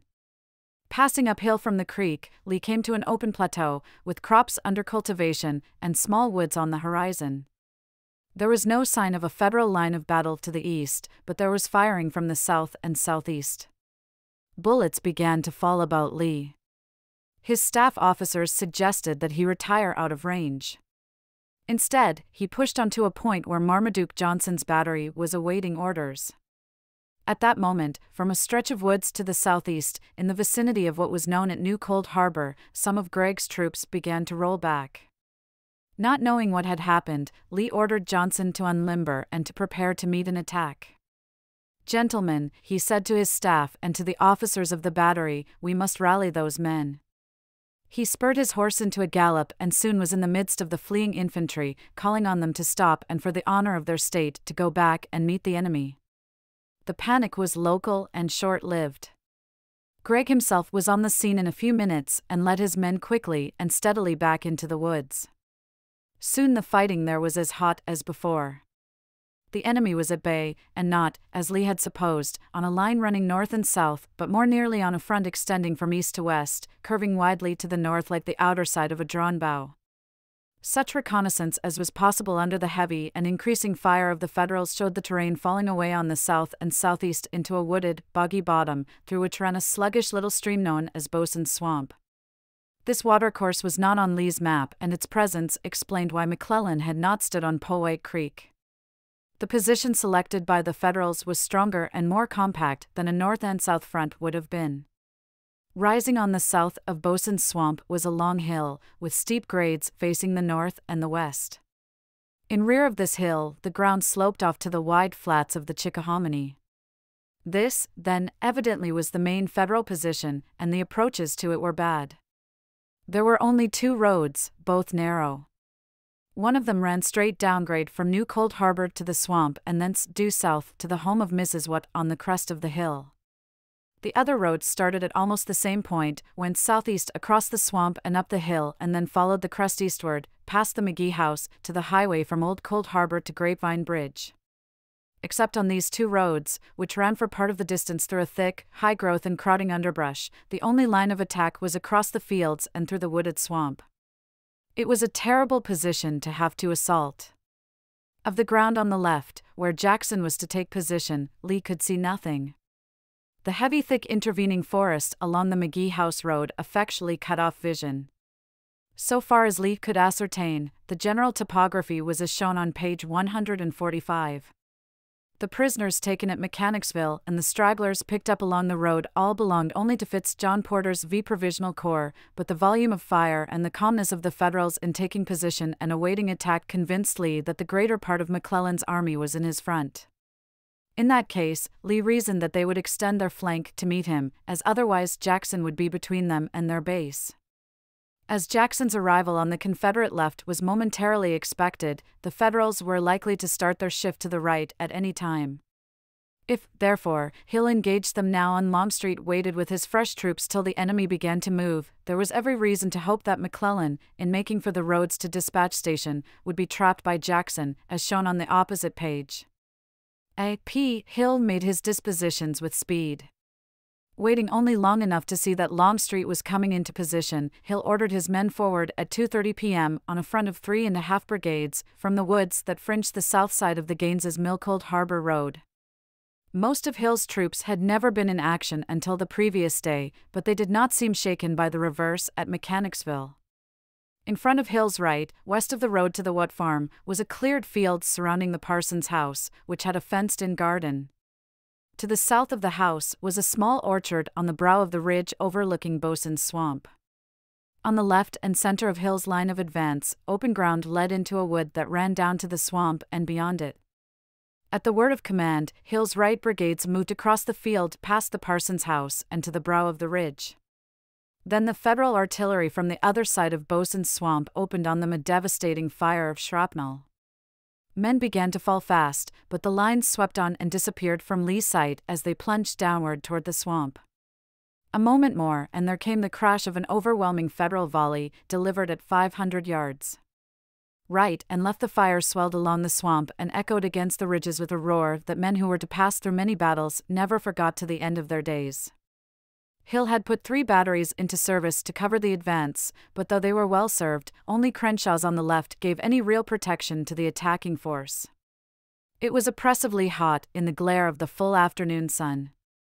The smoke hung over the hill so heavily that Lee could only judge of the progress of the action by the sound of the firing. On the left, Gregg evidently was advancing. In the center and on the right, as well as they could be distinguished, the Confederate volleys for a while seemed farther away, then they remained stationary for a time, then they were closer. And soon, with a sinking of heart, observers on the fringe of the wood saw men struggling back over the shell-swept crest. Some were running in panic, some were attempting to hold their formation, others were rallying under their officers and were forming where the grade afforded shelter. In a few moments, the fugitives were back in the woods fronting the Cold Harbor Road. They had a dreadful tale to tell. When they had descended from the ridge, they had found themselves in thick underbrush along the swamp. At some points the swamp was a deep ravine out of which a man could hardly climb, elsewhere it was 60 feet across, with the stream completely lost in bog, farther down it was a mere ditch, over which a soldier could leap. Behind the ditch, or in the swamp, the Federals had a line, and beyond that a second, at some points close to the swamp and at others, halfway up the hill. As far as different men had been able to see this second line, it had consisted of felled timber, of knapsacks against fences, of piled logs, of anything that would stop bullets and give shelter. On the crest of the hill, there seemed to be massed reserves or a third line, with an abundance of artillery. Archer had come within 20 paces of the first line and had been compelled to fall back. J.R. Anderson had made 3 charges, and one of his regiments had penetrated the line, but when his center had wavered, he had retreated, and in doing so had confused Field's brigade, which was supporting him. 2 of Pender's regiments had likewise entered the Federal lines, but had been beaten back. Branch's command had been confused. Only Gregg had succeeded in crossing the swamp on the left, where the woods ran well up the flank of Turkey Hill, and there he remained. Some of the units were rallying, even as the others withdrew, and were now pressing a forlorn, second assault, but it was now nearly 4 o'clock and there was no denying the fact that A.P. Hill had sustained a costly repulse. From the sound of the firing in the swamp, it was believed that the Federals had themselves taken the offensive. This of itself was convincing evidence that there had been no weakening of the Federal left to meet the long-expected movement of Jackson on the right. Lee had, therefore, to scrap his previous plan of action and to arrange for a general assault all along the line as soon as the troops could be put in position. Thus far, only A.P. Hill had attacked. If he exhausted himself in futile affrays, there was danger that the tragedy of the 26th would be repeated and that victory would be lost because the whole army could not be thrown into action simultaneously. If, again, Hill were now attacked, his shattered division could not stand. Help must be had at once. Lee kept sending messengers to Jackson, urging him to hurry forward, so that the general assault could be delivered, but as immediate assistance could only be assured on the right, Lee dispatched orders to Longstreet to make a diversion in Hill's favor. Before Longstreet moved, perhaps before he received Lee's message, Jackson's doughty and eccentric lieutenant, General R.S. Ewell, came down the road from Old Cold Harbor and reported. His division was immediately behind him, he said. Whiting's 2 brigades and Lawton's Georgians were not far away. D.H. Hill was engaged on the Federal right, Ewell said, and Jackson's own division, after having been delayed in reaching Old Cold Harbor by taking the wrong road, was coming up. Lee at once ordered Ewell to support A.P. Hill on the right of the road leading to the McGee House and directed him to send back officers to quicken the march of Whiting and Lawton. As Ewell prepared to throw in 2 brigades on the ground where A.P. Hill's left had been fighting, Longstreet started a demonstration with 4 of his brigades, and the second phase of the battle began on a wider front. Jackson, it now developed, had reached Old Cold Harbor ahead of his division, which had marched very slowly. He had found D.H. Hill engaged hotly with the enemy on the upper stretches of Bosun's Swamp, with his line drawn east and west, to the left of A.P. Hill, but not in contact with him. Jackson knew little of the ground or of the disposition of the Union forces. Expecting that A.P. Hill and Longstreet would drive the enemy across his front, from west to east, in accordance with Lee's first plan, Jackson had become apprehensive that the Confederate attacking force would confuse his own men with the Federals. For that reason, Jackson had ordered D.H. Hill to break off the action and to take a position that would put open ground in front of him. He had not been in that position long, however, before the sound of the firing on the Confederate right gave proof that A.P. Hill was being hard-pressed and was facing south.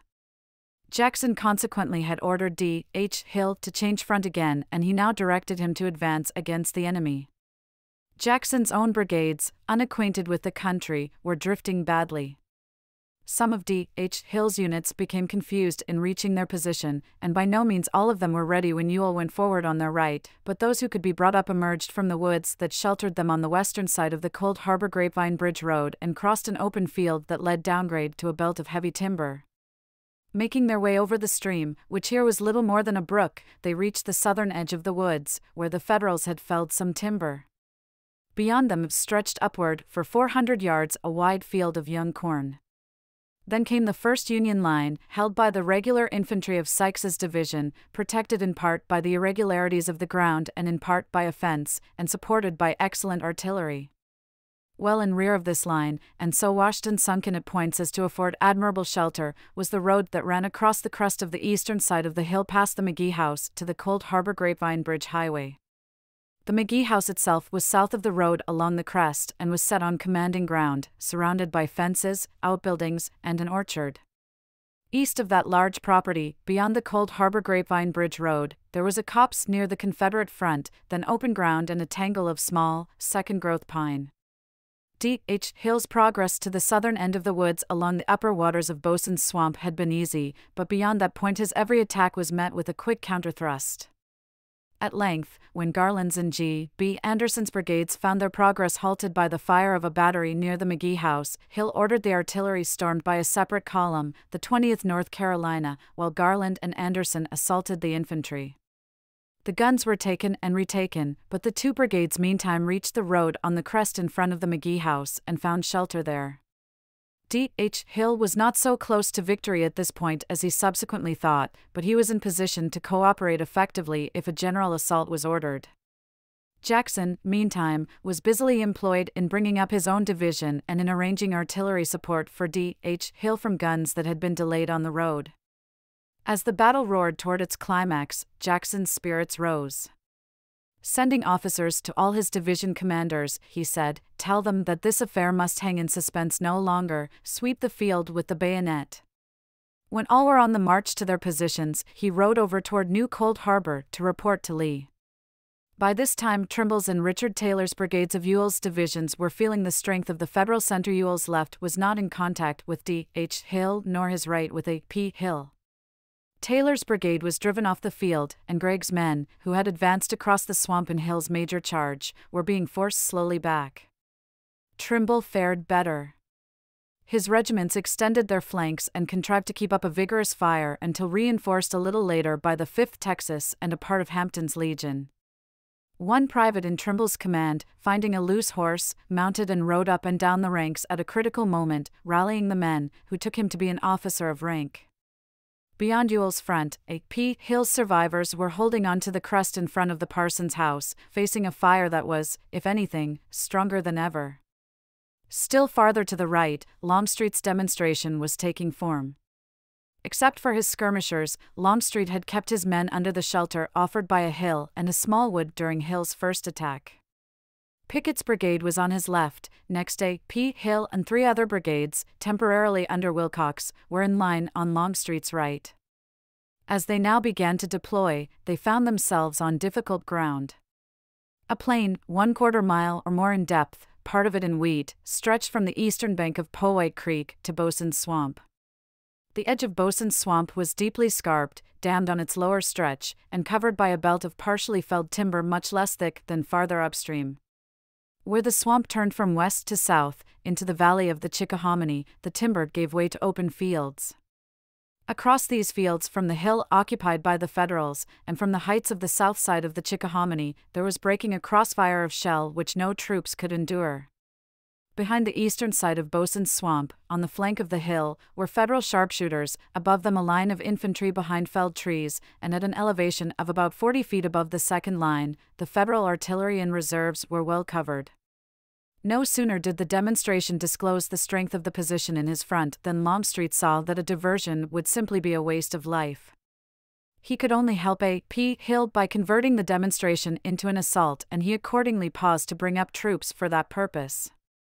Such was the situation after 5 p.m., Longstreet preparing for a general assault on the right, A.P. Hill's men on the right center, delivering a desultory fire, Ewell fighting on the center with both flanks in the air, Jackson's diversion, Whiting, and Lawton coming up to plug the holes in the line, D.H. Hill in a favorable position but still encountering stiff resistance, the Federals unshaken and reinforced, their powerful artillery firing fast.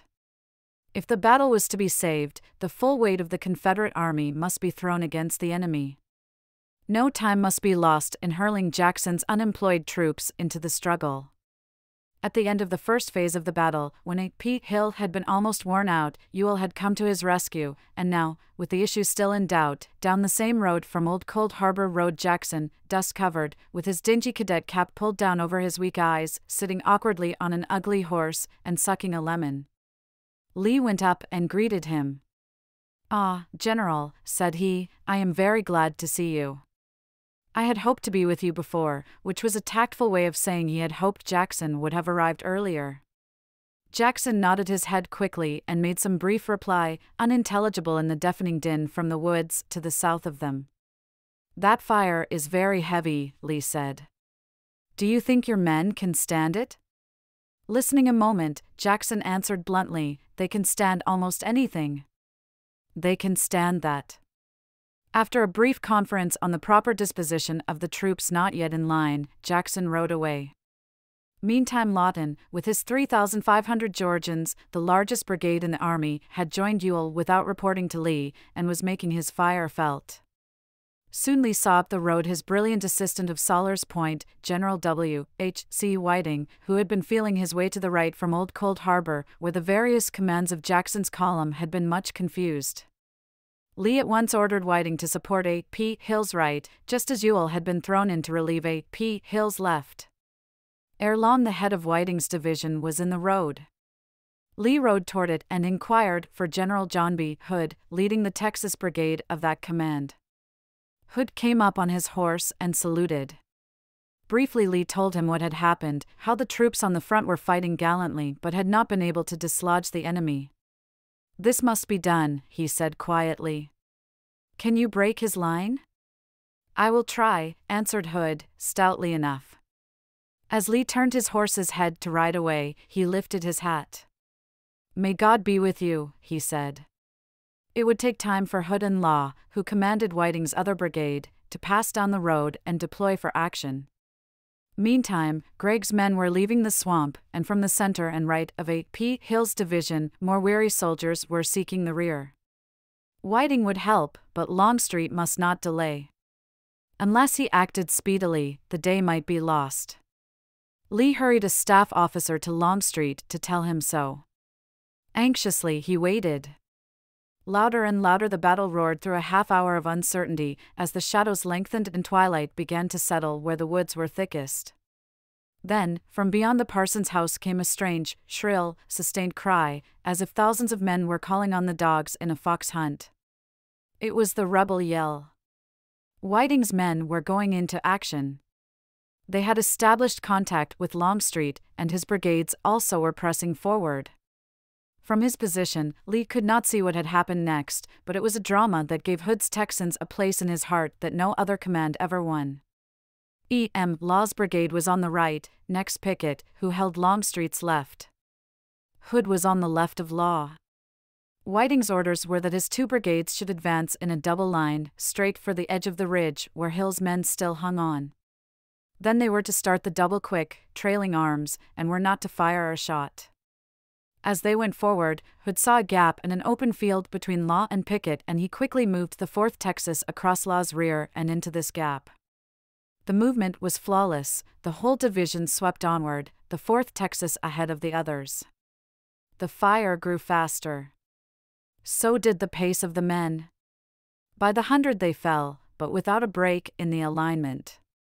They were passing through Hill's ranks, they were plunging down the grade into the swamp. 1,000 had fallen now, but scarcely a musket had been fired from the attacking division.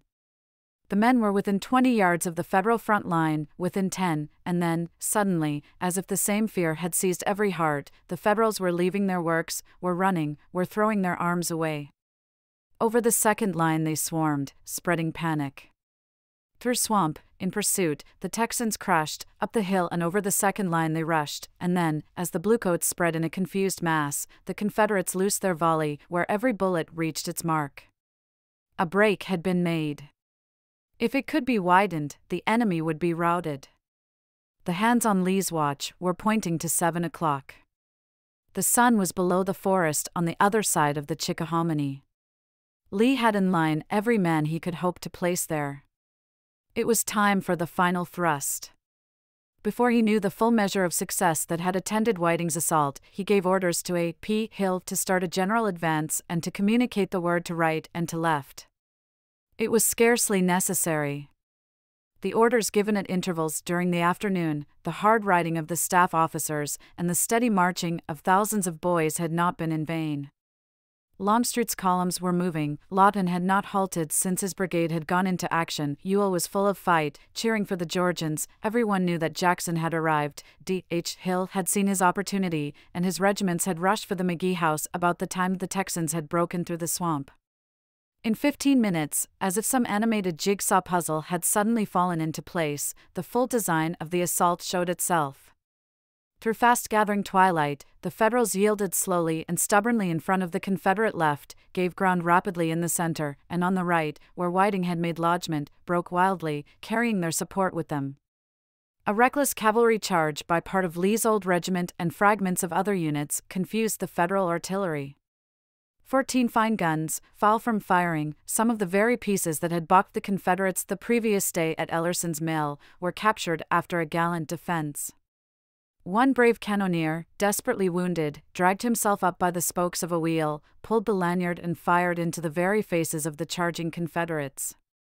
A battery on the road to the Woodhouse discharged a round of double canister into the attacking column at point-blank range and in the confusion managed to limber up and escape.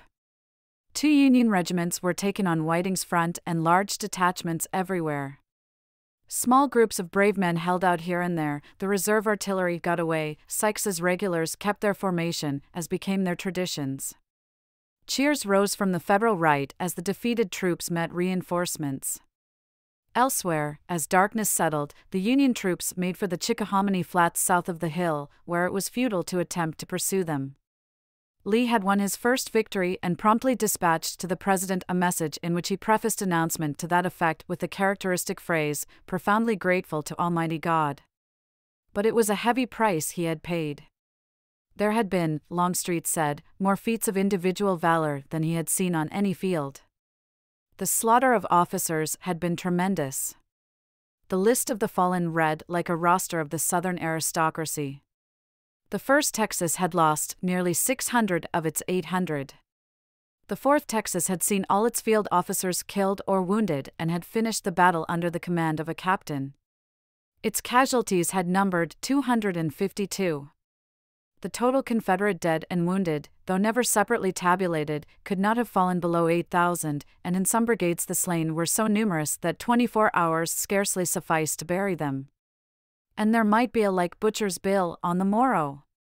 Nor had the Confederates on the south side of the Chickahominy escaped casualties. Knowing the impetuosity of his army, Lee had apprehended that Magruder's men might not be willing to sit quietly behind their fortifications and see their comrades across the river winning glory at the cannon's mouth. He consequently had taken the precaution in mid-afternoon to order Magruder not to take the initiative except when certain of success and when acting in cooperation with the forces north of the Chickahominy. Through some misunderstanding, however, a reconnaissance had been converted into an attack by General Toombs and some 400 men had been lost in a clumsy and futile operation at Golding's farm. Lee got the unhappy details late in the evening, but had little time to ponder them. To plan for the next move, Lee now rode back to Selwyn, the Hogan house, where he conferred with Jackson and Longstreet. It was a night of groaning and of misery for the thousands of wounded, a night of sorrow and of expectancy for the man who issued late orders to his lieutenants and then gave humble thanks to the God of battles that the grip of the enemy on Richmond had been loosened. Chapter 14, A Cloud by Day. Breakfast for General Lee on the morning of June 28 was a matter of snatching up a bit of ham and bread, which he ate as he rode rapidly from the Hogan house at daylight to renew the action. When he reached the battlefield, the ambulance detachments were still at work bringing in a multitude of boys, bloody and prostrate, who had spent an age-long night of misery under the stars. Longstreet's advanced guard was making its way cautiously through the half-light across the hill to locate the enemy. On the left, Jackson was moving in the same way over the fields and down the road toward Grapevine Bridge. Soon the couriers began to gallop back to Lee, all of them with the same message: the enemy was gone from the north side of the Chickahominy. Jackson's men had met a cavalry detachment, but it had fled at the first fire of the skirmishers.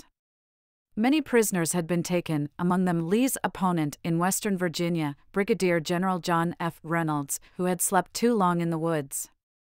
Longstreet found only the dead, the wounded, and the straggling in his front. The bridges over the Chickahominy, built with so much skill and patient labor, had all been burned. The enemy appeared to be concentrating on the south side of the river and apparently had evacuated none of his positions there. All the approaches to the destroyed crossings were under the fire of massed artillery, as if the enemy were prepared to contest pursuit. In effect, the right bank of the river, east of New Bridge, had been made a fortress. At the same time, it seemed scarcely conceivable that McClellan, after only one general engagement, had abandoned the railroad by which daily he had been receiving for his great army 600 tons of supplies. He must be preparing to renew the battle, somewhere, for the defense of his line of communications, which, it will be remembered, traversed the Chickahominy at Dispatch Station, 6 miles downstream from the battlefield, and ran thence 12 miles northeastward to the White House thus. Obviously, if Lee held to his original plan of campaign and destroyed the Federals' rail communications, he would force the enemy to retreat, to change base, or to fight while he subsisted his men with such supplies as were on hand or could be brought up by narrow, threatened roads. Any one of the three courses offered immediate opportunity to Lee. Calling a nearby cavalryman, Lee sent him galloping off to find General Stuart, and when Stuart arrived, Lee directed him to move down the Chickahominy, to destroy the railroad, and to get on McClellan's supply line. Ewell's division was likewise ordered to march in support, on a similar mission, preceded by one regiment of cavalry. General Longstreet was told to bring up such long-range guns as he could collect and to open on the enemy across the river from his position. This was all that could be done at the time. The river stopped reconnaissance, the Federal fire made the rebuilding of the bridges impossible, Magruder could not even feel out the lines in his front, because they were protected by heavy earthworks, felled timber, swamps and woods, and formed an impenetrable screen. While awaiting developments, Lee rode over part of the ground of the previous day's action, working his way toward the left, looking all the while for the Rockbridge artillery, with which his youngest son was serving as a private. He had heard that the battery had followed Jackson. He did not know whether Robert was dead or alive. Finally, in front of the McGee house, he found the battery, which had not been engaged in the action of the 27th. A crowd gathered after Lee halted, but Robert was not in it. Search discovered him so soundly asleep under a caisson that calls did not arouse him. Only a vigorous prodding with a sponge staff in the hands of a zealous comrade brought him out, at last, half-dazed. He was well and unscathed, though much the worse for dust and hard marching. Greetings exchanged, Lee rode away, and nobody seemed to think it in any way odd that the son of the commanding general should be serving in the ranks. Everywhere that Lee moved that morning officers were afield. The men were strolling about or sleeping, the ambulance detachments continued to take away the wounded, and the burial squads were at their grim labor. Jackson had ridden over from the left to examine the ground of Whiting's advance. He seemed fresh and brisk enough, though he had been conferring with Stuart long after midnight, and as he examined the obstacles that Hood's Texans had surmounted in their incredible charge, his admiration overcame his reserve. The men who carried this position were soldiers indeed, he said. It was the first battlefield many of the troops had ever seen. In the enforced halt of the army, after the mad fury of the previous day, its ghastly stillness bewildered them. As often as they surveyed the bloody battleground, Lee's eyes turned anxiously to the opposite side of the river, where Longstreet's fire had apparently made no impression on the Federals. What was the enemy doing behind those trees that covered the hills above the Chickahominy? How long must the hours of opportunity slip past before Lee would know what move to make? Would McClellan thrust at Richmond? Was he resting and awaiting another attack? Did the woods conceal a retreat?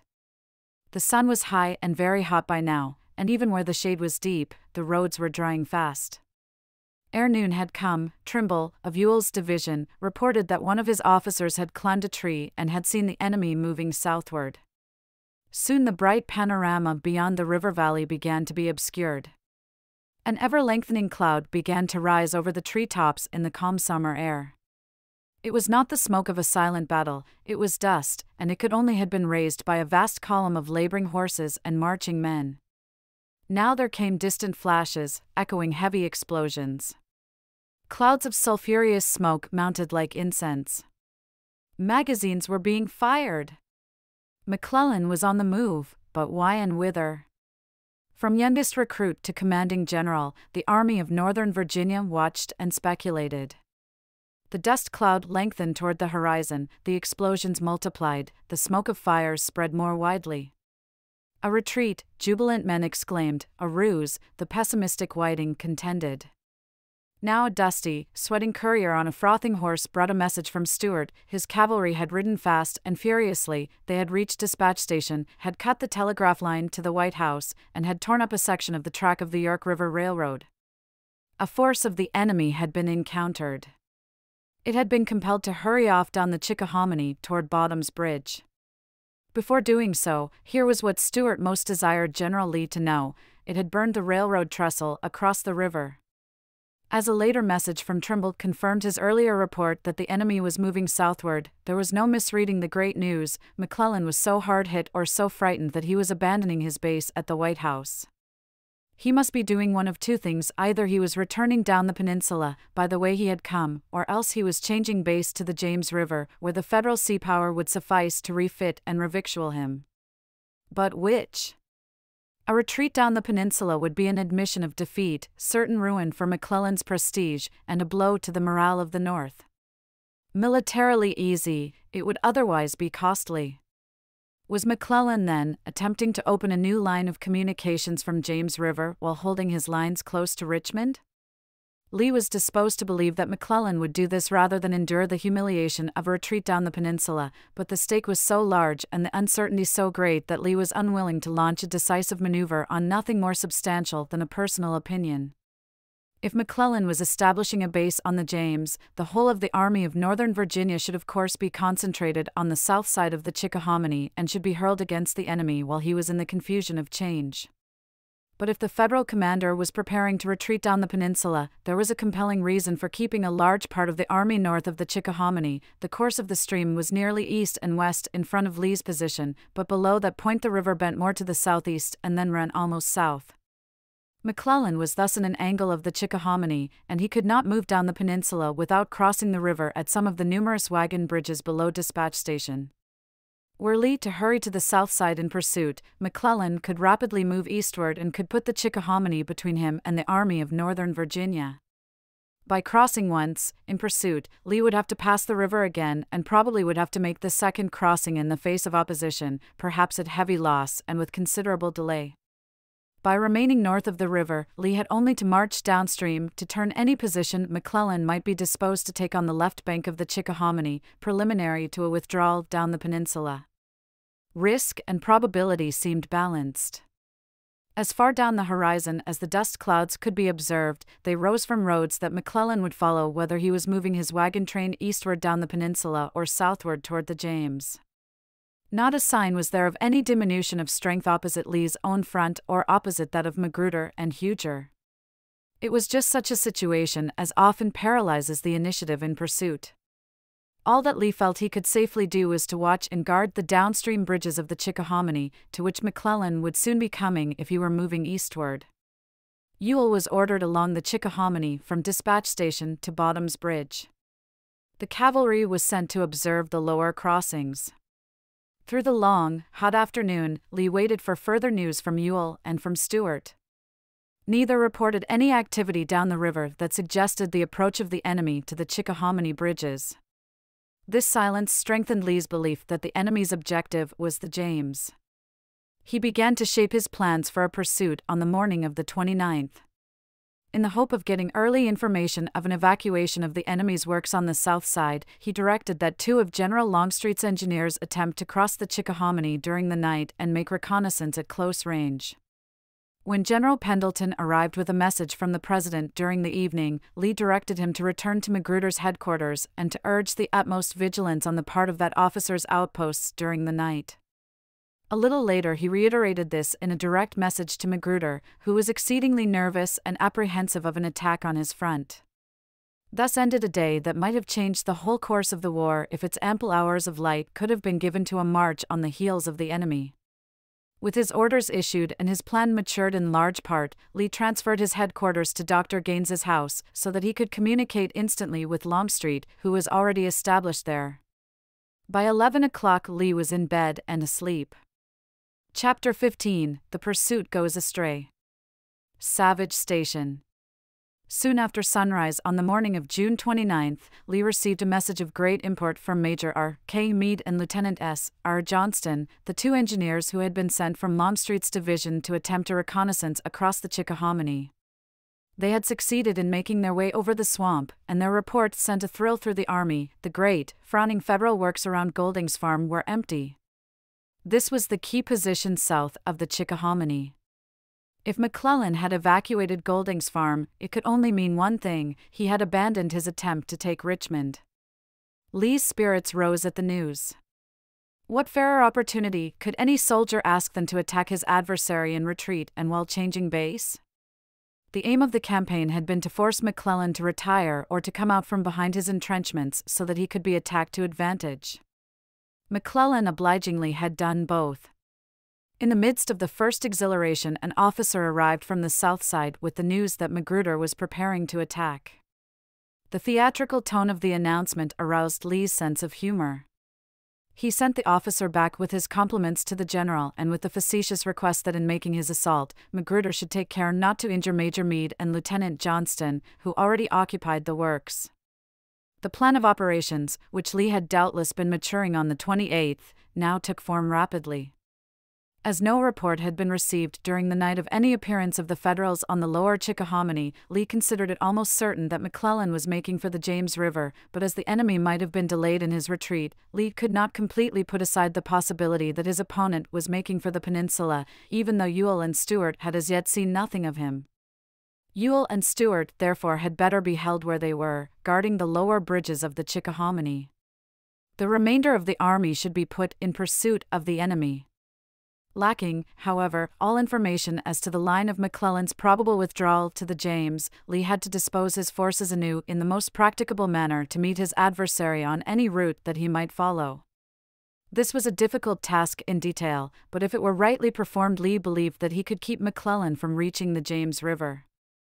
The distance from Gaines's Mill to the James was too great for the whole army to get in front of McClellan's moving army before nightfall of the 29th. The main battle would have to be fought on the 30th. In his retreat, however, McClellan would have to take his whole army across White Oak Swamp, a troublesome miniature of the Chickahominy that ran from McClellan's left into the larger stream midway between Bottom's Bridge and the Long Bridges. McClellan's leading corps doubtless would be able to reach the south side of White Oak Swamp that day, but if his rear was pressed with vigor, part of his army might be cut off north of that stream. There were, then, two battles to be planned, first the attack on the rear guard that day and a general engagement on the 30th. How was the army to be disposed for these successive operations? Jackson was opposite Grapevine Bridge, which of course must be rebuilt at once. Should it develop, after all, that McClellan was making for the lower crossings of the Chickahominy, Jackson could march down the left bank and support Ewell and Stuart.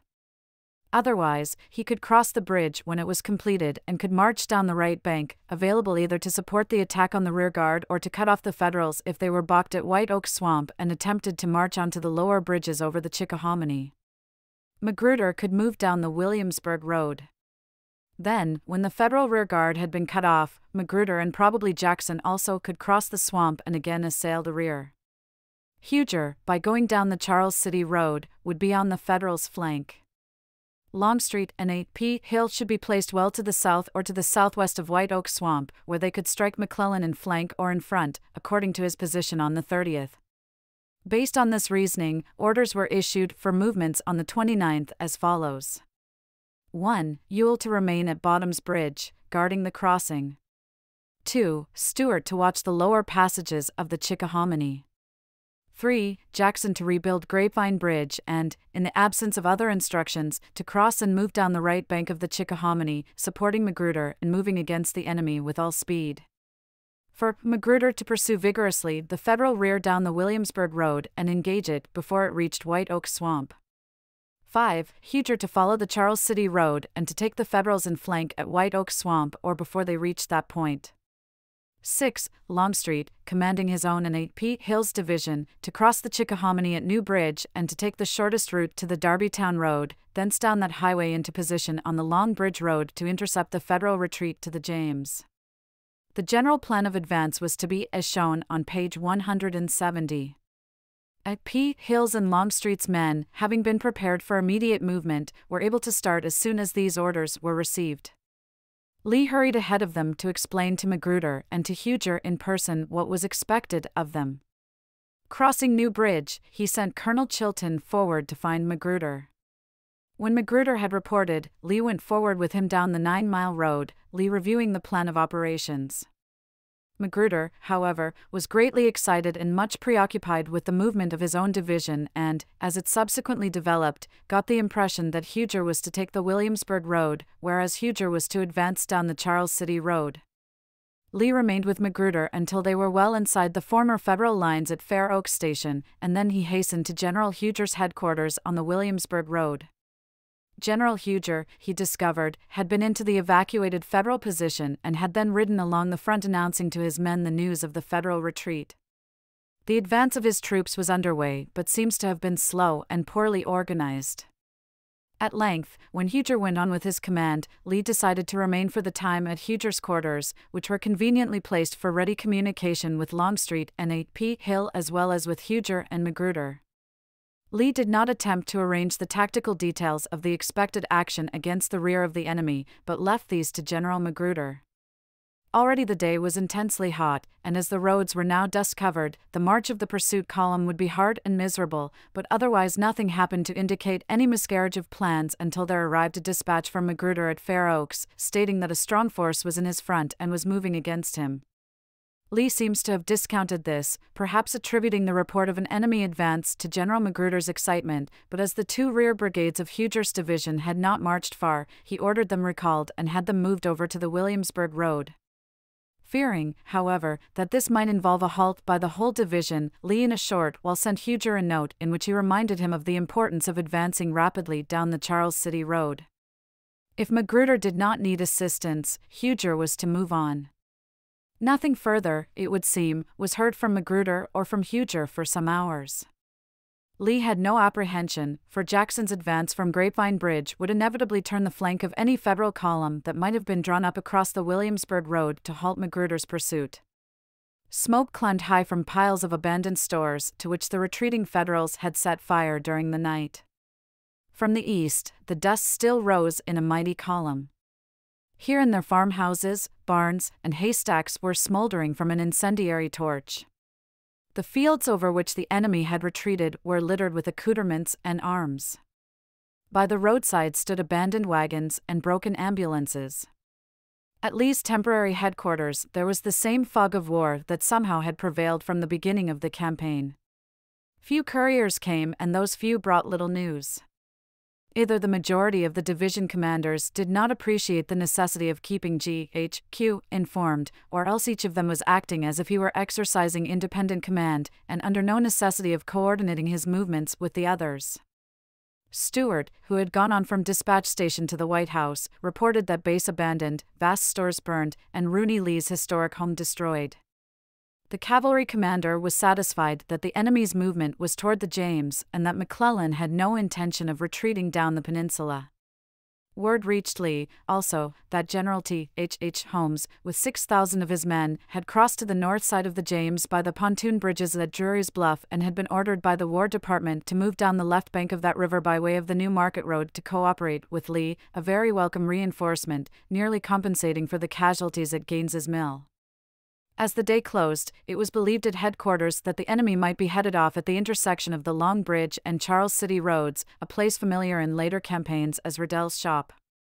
This was, in reality, most improbable, because so great an army, with its wagon train, could not be crowded into the space between Riddell's Shop and the known rear of the enemy, but Stewart was ordered across the Chickahominy to cooperate in an attack at the point where the head of the column was supposed at the moment to be.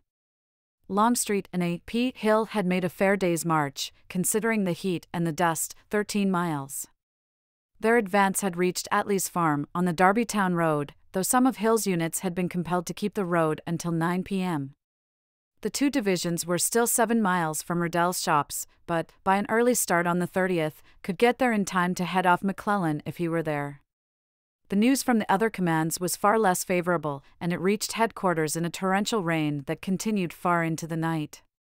Huger had done a wretched day. Bewildered by the dispatch of troops to and from Magruder, he had spent long hours in the road and then had hesitated in the belief that the enemy was still in White Oak Swamp on his flank. He had bivouacked at Brightwells, not more than 6 miles from his starting point. If this was the best that could be expected from a fresh division of 9,000, it augured ill for the morrow. Magruder, it developed, had spent several hours at Fair Oaks in placing his troops in line of battle and then had waited for the expected arrival of Huger on his right and of Jackson on his left, in the hope of enveloping the Federal rearguard. Huger, exercising the discretion Lee had given him, had recalled his 2 brigades because he did not find any need or place for them. Jackson had not arrived. After a long delay, Magruder had attacked and had driven the Federals back to Salvage Station, one of their advanced bases on the York River Railroad. Then he had brought into action the railroad battery that Lee early in June had asked the Navy Department to construct.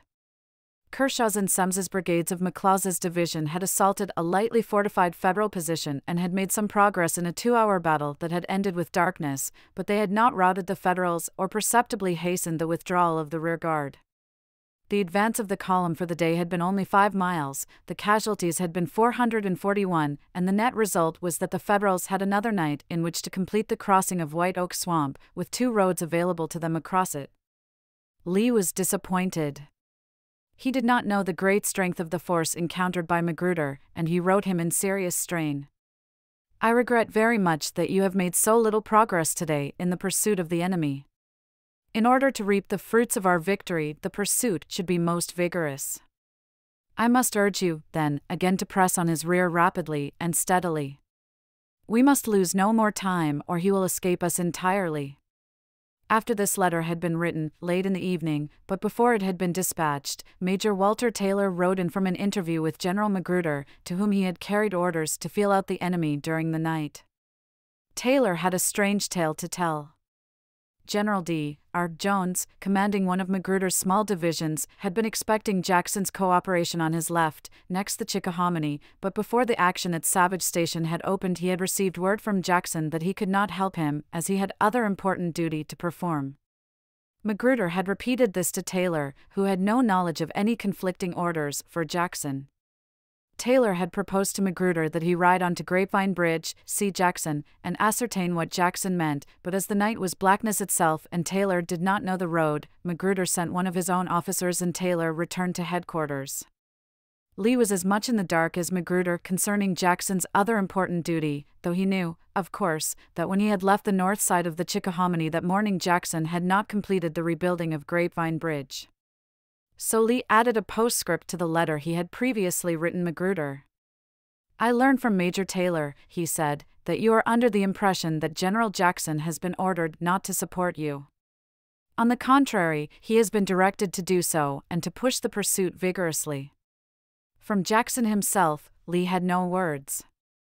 This, then, was the position of the army at 10 p.m., June 29. The situation was by no means what Lee had hoped it would be at the end of the day's operations. The Union rearguard had not been caught on the north side of White Oak Swamp, the columns pursuing the Federal rear were not yet close to the swamp, there was growing improbability that the head of McClellan's column could be in the vicinity of Riddell's shop. The day's operations had been a failure, not to say a fiasco. Still, the enemy would be within striking distance the next day, if only for that one day. McClellan doubtless was crossing White Oak Swamp and might have the rear of his army across before morning, but he would be strung out along the roads. And he would be bound for the James River. Of that, Lee was now fully satisfied. Had McClellan been moving toward the lower Chickahominy, Stewart and Ewell would certainly have had some evidence of his proximity ere this. They had reported none. If McClellan was not headed off at the junction of the Long Bridge and Charles City roads, by what route would he make for the river? Lee did not know, and he ordered such cavalry as he had at hand to make a bold scout and to ascertain the enemy's position. The result was a bloody repulse for the Confederate horsemen on the Willis Church Road, which led to the James. Little else was established except that the enemy was well to the south of Riddell's shop. Was it possible to dispose the Army of Northern Virginia so as to cut McClellan off before he reached the James? As Lee pondered that question, he saw a possibility of attacking the enemy on the move. Then, if he demoralized and defeated the Federals, he would have a chance of enveloping them. Holmes was close to the river and too weak to interpose his division between the enemy and the James, but he could cover the extreme right flank and would be available in case the enemy were broken and fled in disorder toward the James. Longstreet, A. P. Hill, and Huger would be on McClellan's flank. By crossing White Oak Swamp, Jackson's strong column would be in rear of the Army of the Potomac. Magruder could be brought around White Oak Swamp as a general reserve. A great opportunity was presented for a convergence of force in a simultaneous attack on a moving enemy encumbered with a great wagon train. Lee determined to make the effort, hopeful of large results. Orders were prepared as follows for the movement of the different columns, beginning on the Confederate right. 1. Holmes to advance down the New Market Road and take a strong defensive position at New Market Heights near the junction of his route and the Long Bridge Road. 2. Magruder to return from Salvage Station, enter the Darbytown Road by the shortest byway, advance down it, and take position as a general reserve. 3. Longstreet and A.P. Hill to continue down the Darbytown Road to the Long Bridge Road and to be prepared to attack the Federals when and where located. 4. Huger to march down the Charles City Road and to open with his artillery when he established contact with the enemy. 5. Jackson, with Whiting and D.H. Hill, to march to White Oak Swamp Bridge, cross there, and attack the enemy in rear. 6. Stuart's previous orders to stand, to move to the main army, and to cooperate as circumstance permitted. 7. The movements at dawn.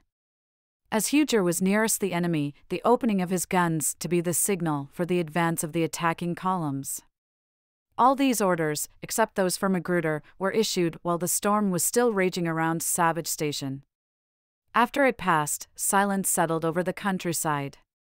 The only dispatch of any importance that arrived late in the night was one from the sleepless and excited Magruder. Regarding the situation as by no means satisfactory, he asked for reinforcements in case Jackson did not arrive. Lee thought them unnecessary and did not send them. Chapter 16. The Army shows itself unready for a Cannae. Frayser's Farm. The decisive day, June 30th, broke cloudless and calm upon awakening thousands of confident soldiers who expected McClellan's army to be destroyed ere night fell again over the swamps and forests below Richmond. Lee's first concern was for Magruder. Riding down to Salvage Station, he found that Jackson had joined Prince John at 3:30 a.m. Jackson, it is recorded by a young artillerist, appeared worn down to the lowest point of flesh consistent with effective service. His hair, skin, eyes and clothes were all one neutral dust tint, and his badges of rank so dulled and tarnished as to be scarcely perceptible. When Lee recognized Jackson, he rode forward with a courier, his staff halting. As he gracefully dismounted, handing his bridle rein to his attendant, and advanced, drawing his gauntlet from his right hand, Jackson flung himself from his horse and advanced to meet Lee, Little Sorrel trotting back to the staff, where a courier secured him. The two generals greeted each other warmly, but wasted no time upon the greeting. They stood facing each other. Jackson began talking in a jerky, impetuous way, meanwhile drawing a diagram on the ground with the toe of his right boot. He traced two sides of a triangle with promptness and decision, then starting at the end of the second line, began to draw a third projected toward the first. This third line he traced slowly and with hesitation, alternately looking up at Lee's face and down at the diagram, meanwhile talking earnestly, and when at last the third line crossed the first and the triangle was complete, he raised his foot and stamped it down with emphasis saying, "We've got him," then signaled for his horse. There is no further record of what passed between the two, but it is certain that Jackson understood the plan of operations and his part in it. Lee doubtless reiterated Jackson's simple instructions to pursue the enemy on the road he had taken. Jackson hurried on. Lee sought out Magruder. In person he gave Prince John his orders to move over to the Darbytown Road and supplied him with a guide who knew the terrain. Then Lee went across the country to the Darbytown Road and joined Longstreet's marching men. Before noon the force approached the junction with Long Bridge Road. As Longstreet had not ridden up, Lee directed A.P. Hill to take temporary command of his own and of Longstreet's division. Accompanied by R.H. Anderson, Longstreet's senior brigadier, Hill examined the ground with care. As far as could be ascertained, the enemy was in motion southward down the Willis Church Road, some 2 miles to the east of the Confederate van. The Long Bridge Road, as it chanced, ran eastward at this point, before turning northeastward toward Riddell's shop. Consequently Hill had only to march up the road, in an easterly direction, to approach the enemy. Quickly he formed line of battle on the road, with Longstreet's division in front, supported on the right by Branch's brigade of Hill's own command. The Light Division was placed in immediate reserve. Soon the advancing infantry came upon a small force of Confederate cavalry engaged with Federal skirmishers. McClellan evidently was on the alert and had troops west of the road on which he was hurrying southward. About this time, Longstreet arrived in person and, at Lee's order, assumed charge of the field. While the troops moved confidently into position under Longstreet's direction over ground thickly set with forest and underbrush, Lee sent back to ascertain how Magruder was progressing. He had no word from Jackson. Huger dispatched a messenger to report that his progress was obstructed, but his march was so short that it hardly seemed possible he would be held up long. As, however, there was prospect of some delay on his part in opening the action, Lee sent back to Magruder to halt and rest his men, so that they would not be fatigued when put into action. Close to 2:30 p.m., there came from the direction of Huger's advance the sound of light artillery fire. It was the signal gun, everyone supposed. Lee at once rode forward to join Longstreet. In a little clearing of broomstraw and small pines, he found Longstreet and with him Mr. Davis. "Why, General," said the President, "what are you doing here? You are in too dangerous a position for the commander of the army." "I'm trying," Lee answered, "to find out something about the movements and plans of those people. But you must excuse me, Mr. President, for asking what you are doing here, and for suggesting that this is no proper place for the Commander-in-Chief of all our armies." Davis was determined that Lee should not send him off as he had done at Mechanicsville, and he answered lightly, "Oh, I am here on the same mission that you are." They chatted cheerfully, their spirits high, as they waited for Huger's artillery to open in heavier volume to cover the advance of his infantry. Longstreet had sent word for nearby batteries to fire a few rounds in acknowledgement of what he took to be Huger's signal, but almost before the Southern gunners could do so the Federal artillery opened, and its shells began to burst close by. Just then A.P. Hill dashed up. "This is no place for either of you," he exclaimed, doubtless with a smile that kept his words from being insubordinate, "and as commander of this part of the field, I order you both to the rear." "We will obey your orders," said Davis, and moved off. Lee had to follow. A short distance away the President halted, still within range. A.P. Hill would not have it. In the same solicitous tone, he inquired, "Did I not tell you to go away from here, and did you not promise to obey my orders? Why, one shot from that battery over yonder may presently deprive the Confederacy of its president and the Army of Northern Virginia of its commander." This time they had to retire, and were fortunate to escape with no fatality. It was now almost 3 o'clock, and the fire from Huger's position did not swell any louder or seem any nearer. Soon R. H. Anderson's brigade of Longstreet's division became lightly engaged with the enemy's infantry, and by 3 o'clock the artillery on both sides was barking viciously, regardless of what Huger and Jackson might or might not be doing. At his field headquarters, in rear of Longstreet's stout-hearted regiments, a courier handed Lee a note from Colonel Thomas L. Rosser, commanding the 5th Virginia Cavalry, which was operating in front of Holmes, on the New Market Road. Lee must have read it with a sudden consciousness that the outlook was not so favorable as it seemed. For Rosser reported that the enemy's column, with much haste and confusion, was then moving southward over Malvern Hill, which was within little more than gunshot from the James River. Lee perhaps remembered Malvern Hill, or, more properly Malvern Hills, as one of the large estates of his grandfather, Charles Carter, but if he had ever ridden over the ground, he had done so long before, in boyhood, at an age when he had no thought of military positions. He knew little or nothing of the sinister strength of its heights. What shook him now from the confidence of victory was the realization that if the enemy was retreating over Malvern Hill, McClellan might already be escaping before the battle was joined.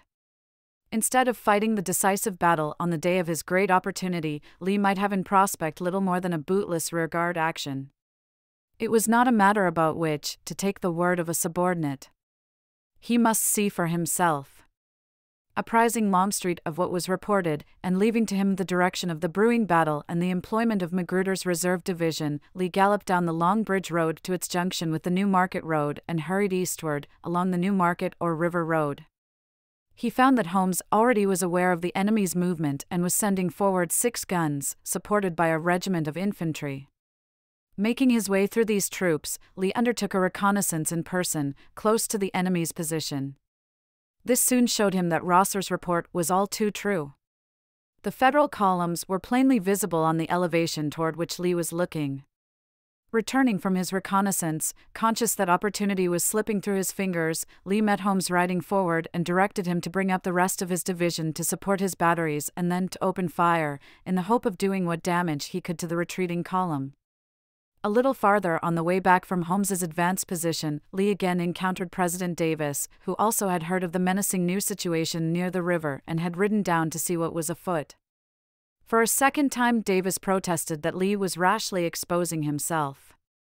The general replied, truly enough, that the only way he could get accurate information was by personal examination of the ground. Then he galloped back to the main field of action, whence there rolled an increasing volume of artillery fire.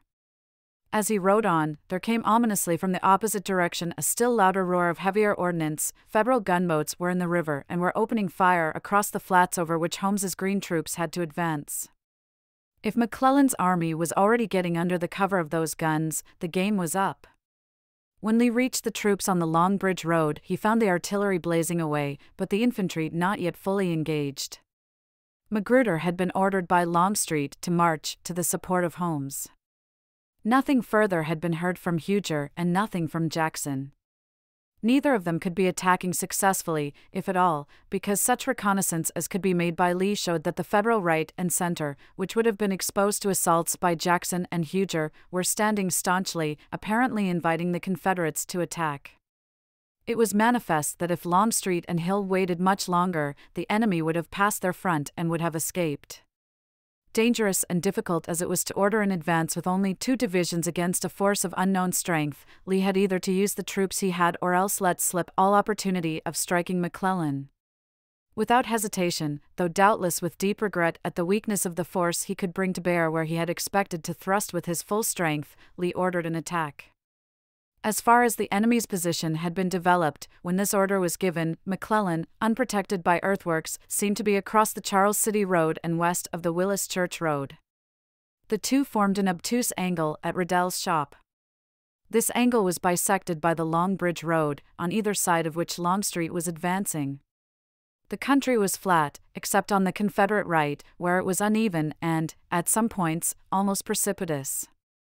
Woods covered the whole front, broken at intervals by the clearings of small farmhouses, and at points almost impenetrable because of bogs and underbrush. The nearby settlement was known as Glendale, and the largest property in the neighborhood was Frayser's farm. The battle was to bear both names. At the moment the advance began, about 5 o'clock, Branch's brigade of Hill's division was on the Confederate right. On its left was Kemper's brigade of Longstreet, then, on its left, R. H. Anderson's brigade, commanded by Colonel Micah Jenkins, as Anderson was temporarily in command of Longstreet's division.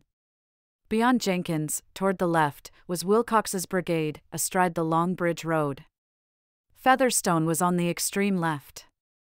Pryor was in support of Wilcox. Pickett's brigade, commanded by Colonel Epahunton, was between Jenkins and Wilcox, slightly to the rear, but was soon shifted to the right.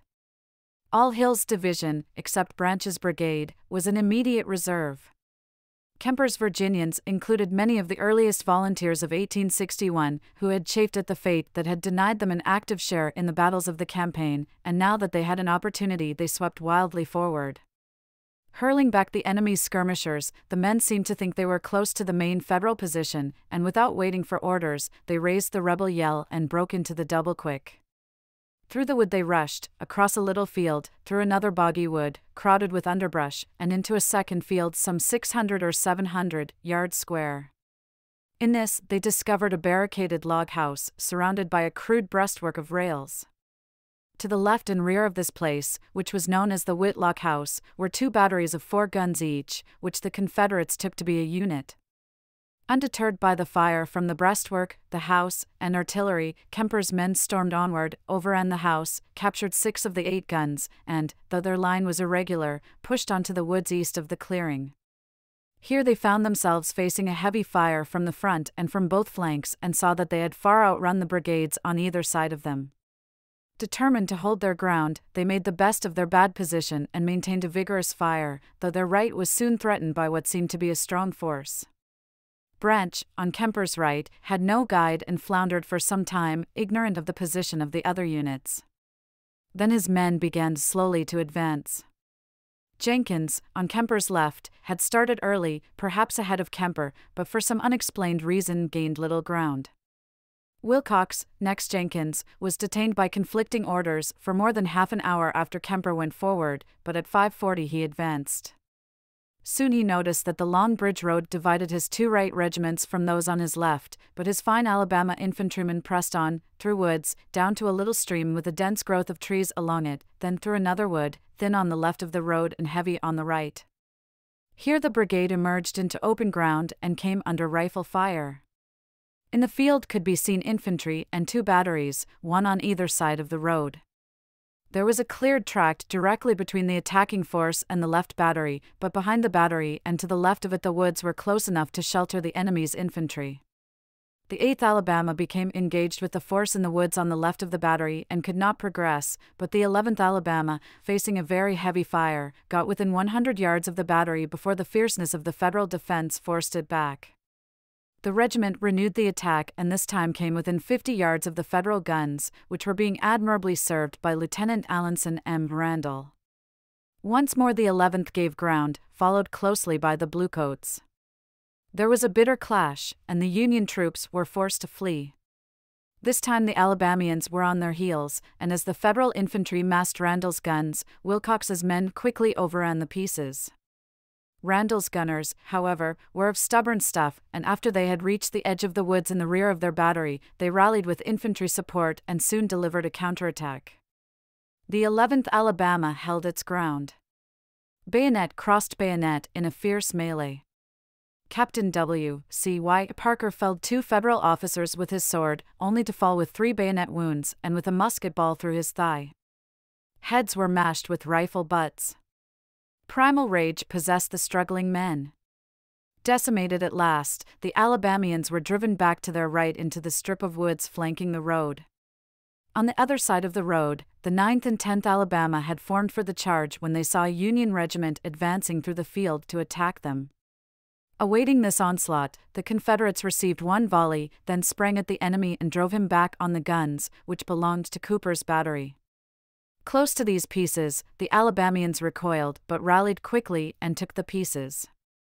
Soon the Federals attacked again and with so much violence that they compelled the Confederates to retire to the woods on the left, along the Long Bridge Road, where the 11th Regiment, driven from Randall's battery, had already sought cover. The Alabamians were still in advance, but they held less than they had sought to gain. The Federals contented themselves with what they had accomplished and did not attempt to recover Cooper's guns, which remained silent in the field, amid writhing horses and dying men. Pryor's brigade was to have gone into action on the left of Wilcox and simultaneously with him, but it encountered delay in the woods and did not reach the front until after Wilcox had been driven back from his most advanced position. Finding himself confronted with a heavy fire on front and flank, Pryor called for reinforcements from Featherston, who had been intended as a reserve but had already been ordered forward. Featherston formed on Pryor's left and advanced some distance. The enemy, however, seemed about to launch a flanking movement, so Featherston sent back for help and held on as best he could. Gregg, of Hill's division, was hurried to him. As sunset approached, the situation grew more serious.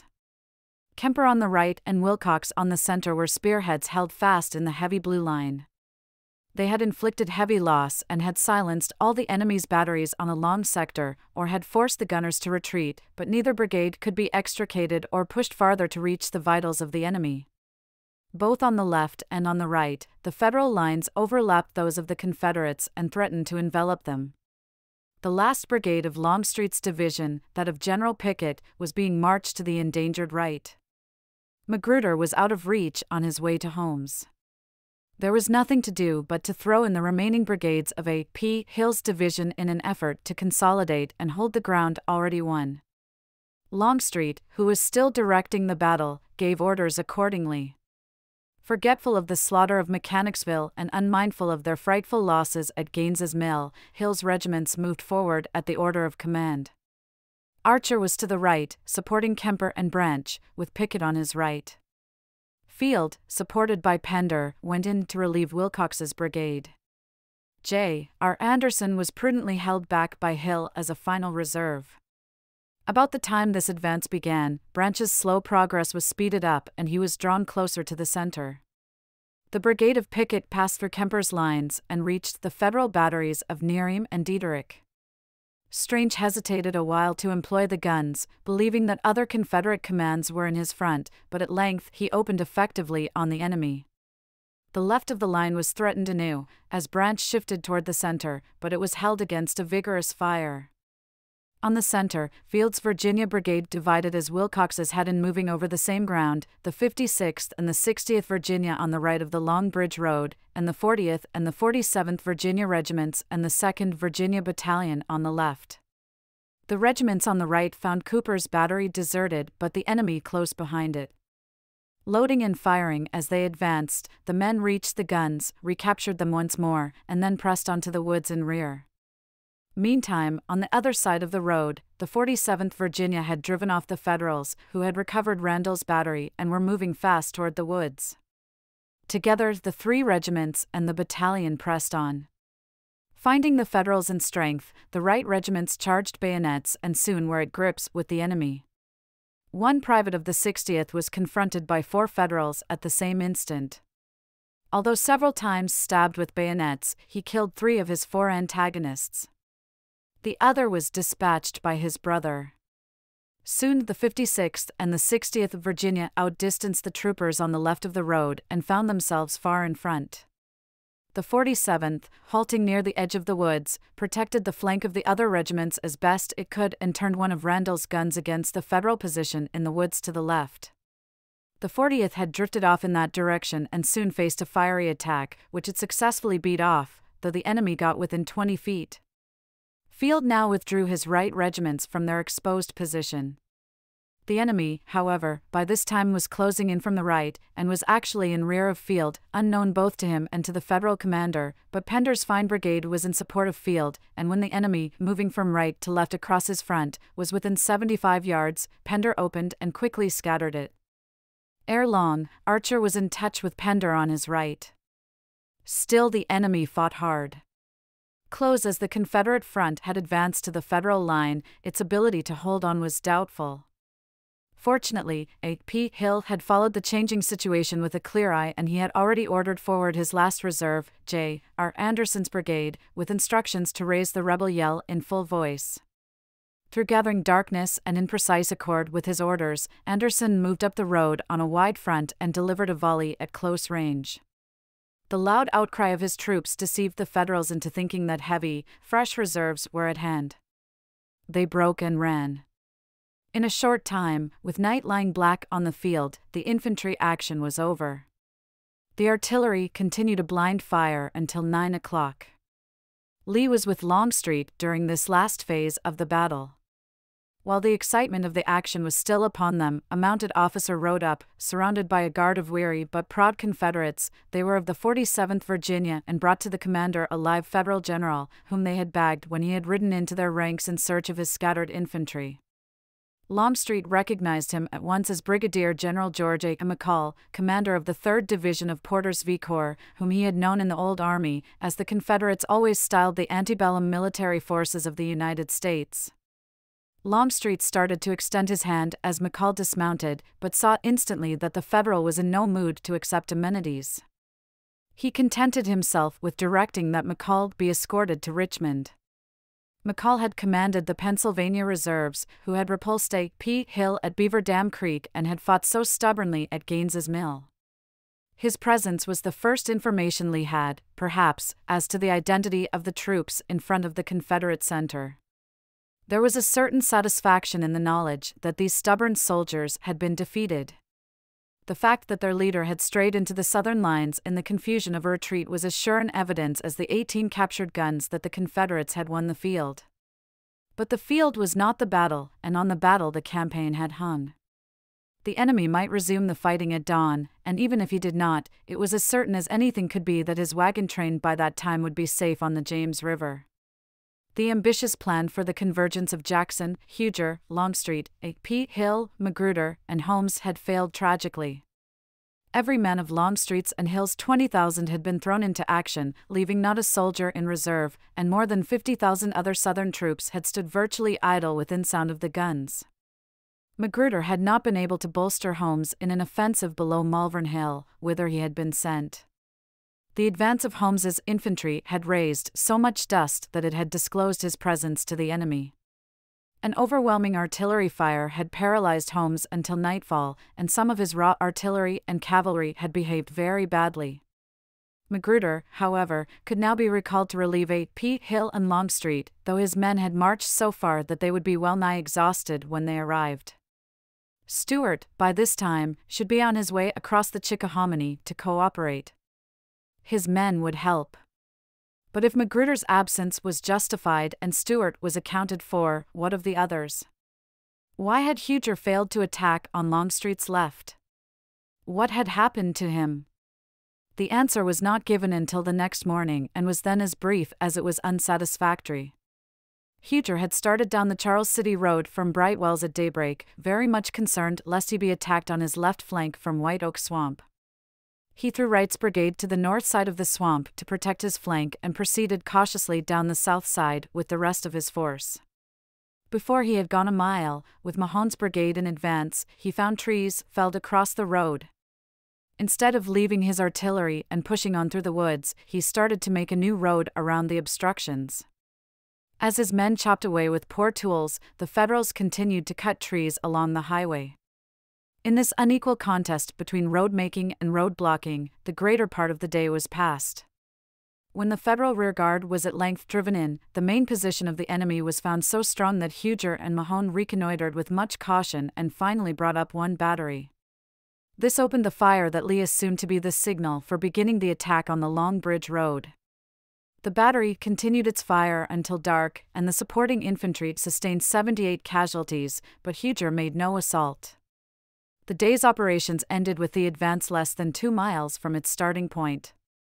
After reporting early that his road was blocked, Huger did nothing to communicate with Lee or to reinforce the left of Longstreet and Hill, though there was a woods road on Huger's right that would have carried him, after a march of about 1.5 miles, to the ground where Featherston was fighting. It was inexcusable failure to cooperate, the result of extreme overcaution. So far as the records show, however, Lee sent no staff officer with further orders to Huger and did not call upon him to dispatch any part of his idle force to the right. The reason, perhaps, was that Lee was afraid to weaken Huger, as that officer's column afforded a measure of insurance that the overlapping Federal right would not be pushed dangerously far in flanking operations against Longstreet's left. And what of Jackson on the Federal rear? Why had he, too, failed to do his expected part?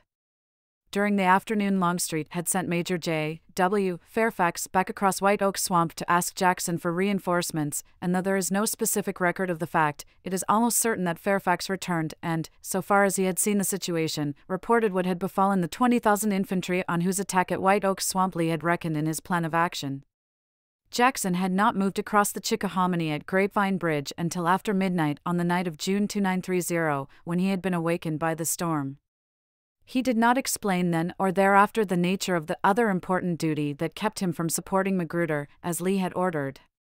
Ewell, meantime, had been ordered back via Grapevine Bridge and was marching in rear of Jackson's column. The advance on the morning of June 30th was so delayed by the collection of discarded Federal small arms and by the capture of more than 1,000 prisoners that Jackson himself did not cover the 7 miles to White Oak Swamp until about noon, and some of the troops did not come up till late afternoon. Had Jackson been a few hours earlier, he would have caught the enemy in the act of crossing the bridge on the main road, for at daybreak Federal stragglers had been wedged in so closely at the approach that for a time they could not move. As it was, the last of the organized rearguard was beyond reach when Jackson arrived. A fine pontoon train was in plain sight on the south side of the swamp, and the enemy's wagons were moving slowly up the road toward Glendale, out of range. The bridge had been broken up and burned by the Federals, and the timbers had been thrown into the miry ford, which had thus been rendered almost impassable. A Federal battery was in waiting across the stream, with infantry in support. It was undeniably a difficult stream to pass in the face of the enemy. Woods came down to the swamp, a thick growth of small timber crowded it. Only the road was clear, and that was commanded from the south bank by high ground on both sides of the crossing. At least one of the Federal generals who had examined the position was of opinion that it could not be forced. Jackson's impulse, as always, was first to employ his guns. Crutchfield cut a road to a good artillery position to the right and rear of the crossing and about 1,000 yards from the enemy's battery.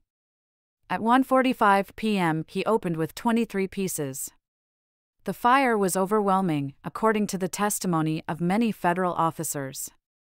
The enemy fired only 4 shots in reply and then withdrew, leaving 1 gun on the ground. A Confederate battery was at once moved into the road to deal with the Federal sharpshooters, detachments were put to work repairing the bridge, and Munford's cavalry, with D.H. Hill's skirmishers, were promptly thrown across. The going was bad, but they were soon on the other side.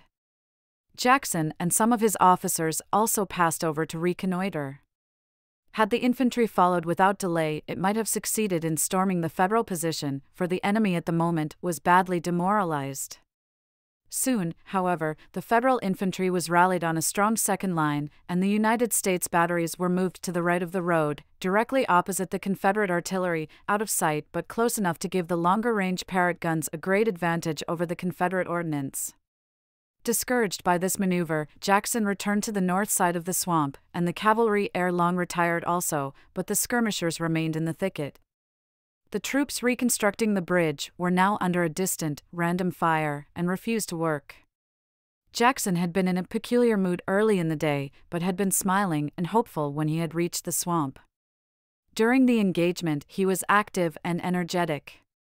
During the afternoon, however, a strange inertia overwhelmed him. General Wright of Huger's division, who had crossed higher up the swamp during the morning, arrived at Jackson's position with his command and reported for orders. Jackson told him to retrace his steps and to cross the swamp again, if possible, as the enemy in large force was opposing him at the site of the bridge. The information as to his situation, Jackson directed Wright to convey to General Huger. Wright marched back with his troops and a competent guide, and though he found the nearest ford, guarded by the enemy, he had no difficulty in passing over White Oak Swamp at Fisher's Ford, only a little more than 3 miles from Jackson's artillery position. Jackson neither sent to see whether Wright would cross nor gave him instruction to report if he found a ford. Nothing further seems to have been done by Jackson to communicate with the forces on the other side of the swamp, though General D.H. Hill readily enough found a way of sending an engineer officer to Huger, requesting him to attack the force blocking the road at White Oak Bridge. The officer got back safely with a report on Huger's situation. General Wade Hampton, meantime, started to reconnoiter on the left, while the artillery continued its blind fire and the infantry waited, ready to move. A short distance from the road, where the swamp was only 10 or 15 feet wide, Hampton found a good sandy bottom and shallow water. He rode across the swamp and discovered that he was beyond the right flank of the Federals. They were lying down, at ease, having no guard at the creek and apparently not suspecting that an enemy was at hand. Riding back, Hampton reported his findings to Jackson. Could he build a bridge over the swamp at the point he had described? Jackson asked. Easily for infantry, Hampton answered, but not for artillery, as the cutting of a road would give the alarm. Jackson told him to set about it. In a few minutes the bridge was made, and Hampton went across again. He found the Federals still unaware of their danger. When he returned, he again reported to Jackson, who was sitting alone on a log by the roadside, his cap down over his eyes.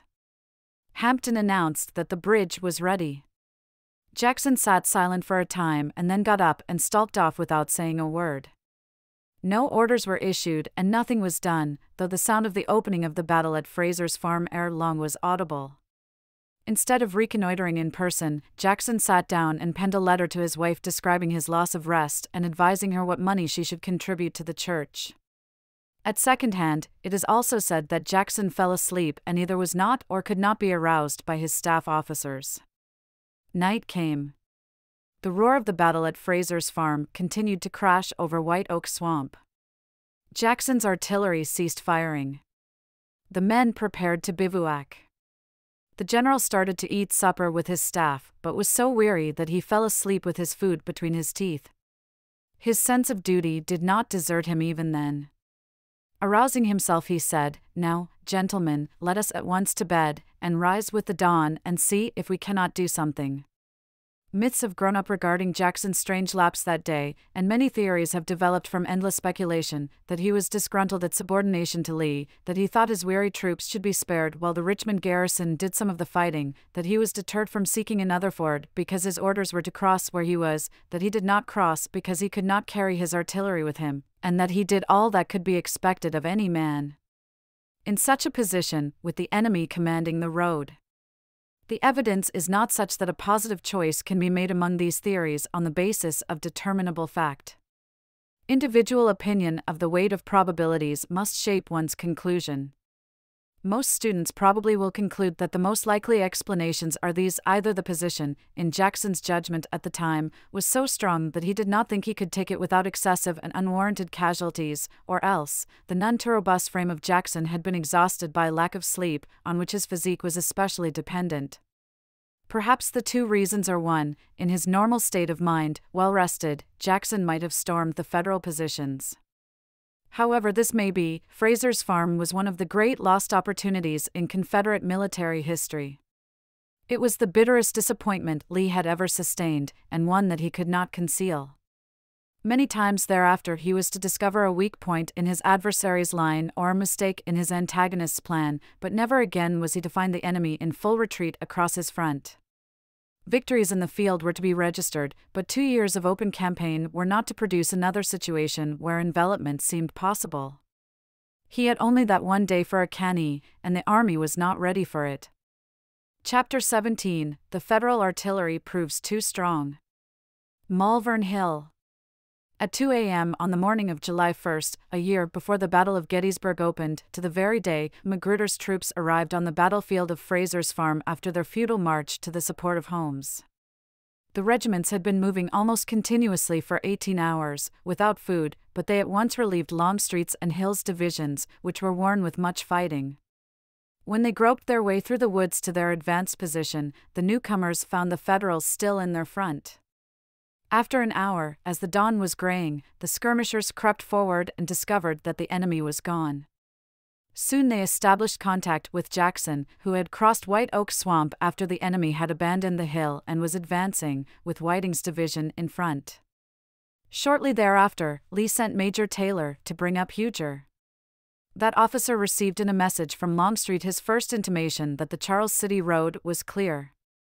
The depleted army was now united again for the last stage of a pursuit that everyone felt was well-nigh hopeless. Lee was on the Long Bridge Road when Jackson arrived at the Willis Church.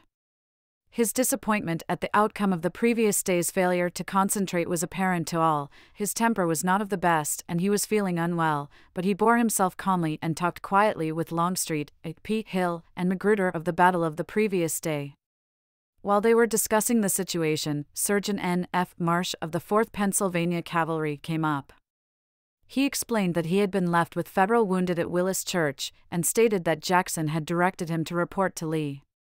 Protection and supplies for his men, he said, were needed. Lee at once promised such help as he could give and directed Longstreet to write a permit for Dr. Marsh to remain undisturbed with his charges. Longstreet engaged Marsh in conversation. Had the surgeon been in the battle? He asked. Yes, Marsh replied, he had. What troops had participated in it? Longstreet inquired. Marsh answered that he only knew of his own division, McCall's, which had fought over the very ground where they then were. Well, said Longstreet, McCall is safe in Richmond, but if his division had not offered the stubborn resistance it did on this road, we would have captured your whole army. Never mind, we will do it yet. Lee made no comment on this optimistic prediction. Doubtful, in his fatigue, whether he would be able to conduct the day's operations, he asked Longstreet to remain with him and then rode over to the Willis Church.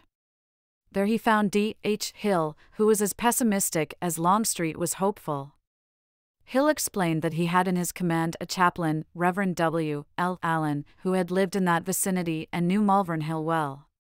He repeated a description Allen had given him of the great strength of the hill, and added, if General McClellan is there in strength, we had better let him alone. Longstreet broke in banteringly, don't get scared, now that we have him whipped?" Hill naturally said no more, and Lee did not pursue the discussion. The orders for the march were then issued. Jackson, who was on the ground, was directed to take up the pursuit at once down the Willis Church Road. Magruder had already seen Jackson and had offered to lead the van, but Jackson had insisted on doing so, as his troops were fresher than Magruder's. Word was sent to Magruder, who had not ridden forward with Lee, to take the Quaker Road and to form on Jackson's right. Huger's division was divided. Two of his brigades, those of Armistead and Wright, were to advance, by a track through the woods, southward from the Charles City Road to the Long Bridge Road and were to move thence southeastward toward Malvern Hill.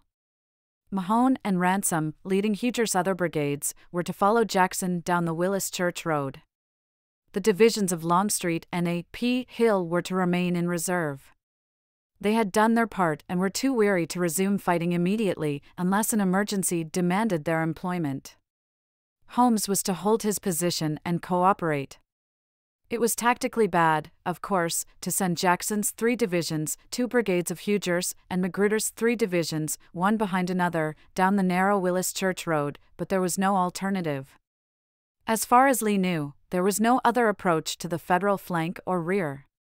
He may, however, have read an omen of disaster in the crowding of so many bayonet thousands on one wooded route, for his grip on his temper began to fail him. When General Jubal A. Early came up to be assigned to command and expressed his concern lest McClellan escape, Lee answered grimly and with some impatience, "Yes, he will get away because I cannot have my orders carried out." His mind could not cease dwelling on the lost opportunity. A ride of 2.5 miles down the Willis Church Road with Jackson's division brought Lee to the northern foot of the Malvern Hills. It was a peaceful, sleepy landscape in normal times. Past cleared and cultivated fields, a straight dirt road climbed to the crest of a wide hill. Atop it, set back on either side, were 2 planters' homes, surrounded with shade trees, bathed a lustrous, shimmering green in the morning sun. At another season, the quiet beauty of the scene would have stirred the nature-loving Lee, but now his anxious eyes could not fail to see that it was just such a position as the Federals had chosen at Ellerson's Mill and behind Bosun's Swamp. There was a similar difficult approach, through a forest of pines, oaks, and chestnut. A little stream flowed in a swamp and a jungle, so situated that as the troops marched southward to take position on the center and right, they would be jammed together where they could be extricated only with the greatest difficulty. Beyond the swamp, toward the enemy, the slowly rising, open ground afforded an ideal field of defense. The Federals had their guns massed in a long crescent from west to northeast, with 2 lines of infantry in support on that part of their line facing the Southern Army. Most of their field artillery was placed in a lane running for 1/4 mile, from the large, white crew house on the upper side of the ridge, eastward to the West House across the Willis Church Road. Beyond the West House other batteries guarded the Federal right. Every avenue of advance was covered by the guns. On Lee's left, the ground sloped gradually to the rising sun. On his right, beyond the range of his vision, the ridge fell abruptly away for 50 feet or more from the rear of the crew house to a meadow that skirted Malvern Hill for a mile toward the James. This meadow had been planted in wheat, which had been cut and placed in shocks, behind which Federal sharpshooters were lurking. The enemy evidently was confident that no attack could be successful on that flank, for all the guns, most significantly, were trailed toward Lee's left. It was, altogether, an exceedingly formidable position.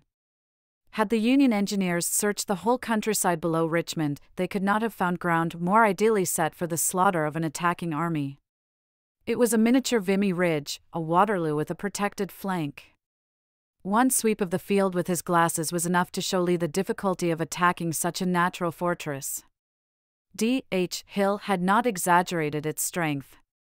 Nothing could be accomplished unless the enemy was badly demoralized, and even then an attack could not wisely be undertaken without a careful reconnaissance to uncover the vulnerable part of the terrain. This reconnaissance, of course, should be made at once. As the Confederate troops were advancing slowly down the Willis Church Road and would certainly be delayed in their deployment, Lee sent Longstreet to the right to study the ground and started toward the left himself. At the time, however, he did not undertake a detailed examination of the land in that quarter. The reason for his failure to do so is not plain. He may have been too fatigued, he may have assumed that Jackson would reconnoiter. In a short time, Longstreet came back and reported. Magruder, he said, was far to the right on a road that he insisted was the Quaker road Lee had directed him to follow, when, in reality, Lee had intended him to march down the Willis Church Road and take position to the right of it. Magruder was correct, so far as the usual local names of the roads were concerned. Lee had certainly said the Quaker Road, because he had been told that this was the name of the road on which the rest of the army was moving. It was sometimes so styled, but was more generally known as Willis Church. The error, which was due to poor guides and poorer maps, meant that Magruder would be forced to make another troublesome countermarch. A staff officer was at once dispatched to correct the misunderstanding and to bring Magruder up. As two of the brigades of Huger's division were already close at hand on the Willis Church Road, Lee decided to place those brigades on Jackson's right, and he told Chilton to put Magruder in line to the right of Huger, a move of no small difficulty in the morass west of the Willis Church Road. Longstreet reported, however, that on the right of the Confederate position, where Magruder was to form, he had found an admirable artillery position. It was on a little knoll at an elevation equaling that on which the Federal batteries were standing. From that knoll, he had observed on the Confederate left a large open field that afforded a direct line of fire to the Union gun positions. Longstreet expressed the opinion that if the Confederate batteries were employed in full force on the knoll to the right and in the field to the left, they would bring to bear on the enemy a converging fire that would demoralize the Northern artillerists and open the way for the Confederate infantry, as shown on page 206. D. H. Hill had sent all his guns to the rear from White Oak Swamp, as his ammunition was entirely exhausted, but the other divisional batteries were virtually intact and presumably nearby. The large force of reserve artillery, under General Pendleton, had now caught up with the army. It seemed perfectly feasible to concentrate ordnance as Longstreet suggested and to deliver one more blow at an enemy who apparently was inviting further punishment. In the absence of a better method of attack, and with no personal knowledge of conditions either on the Confederate right or on the left, Lee approved the plan. Longstreet was sent back to the right to locate the batteries on that flank. The Pioneer Corps was dispatched in the same direction to cut a road to the knoll. Word was given Jackson to concentrate his artillery on the left. When the Confederate guns had demoralized the enemy, all the infantry were to make a simultaneous assault and were to wrest Malvern Hill from the enemy. Ere this plan of action had been determined upon, the enemy's artillery had opened all along the front. Very heavy shells were falling far within the right of the Confederate position, shell at first assumed to come from Federal gunboats in the James River but later found to be fired by a battery of Federal siege guns, slightly more than 3/4 of a mile in rear of the front Union artillery position.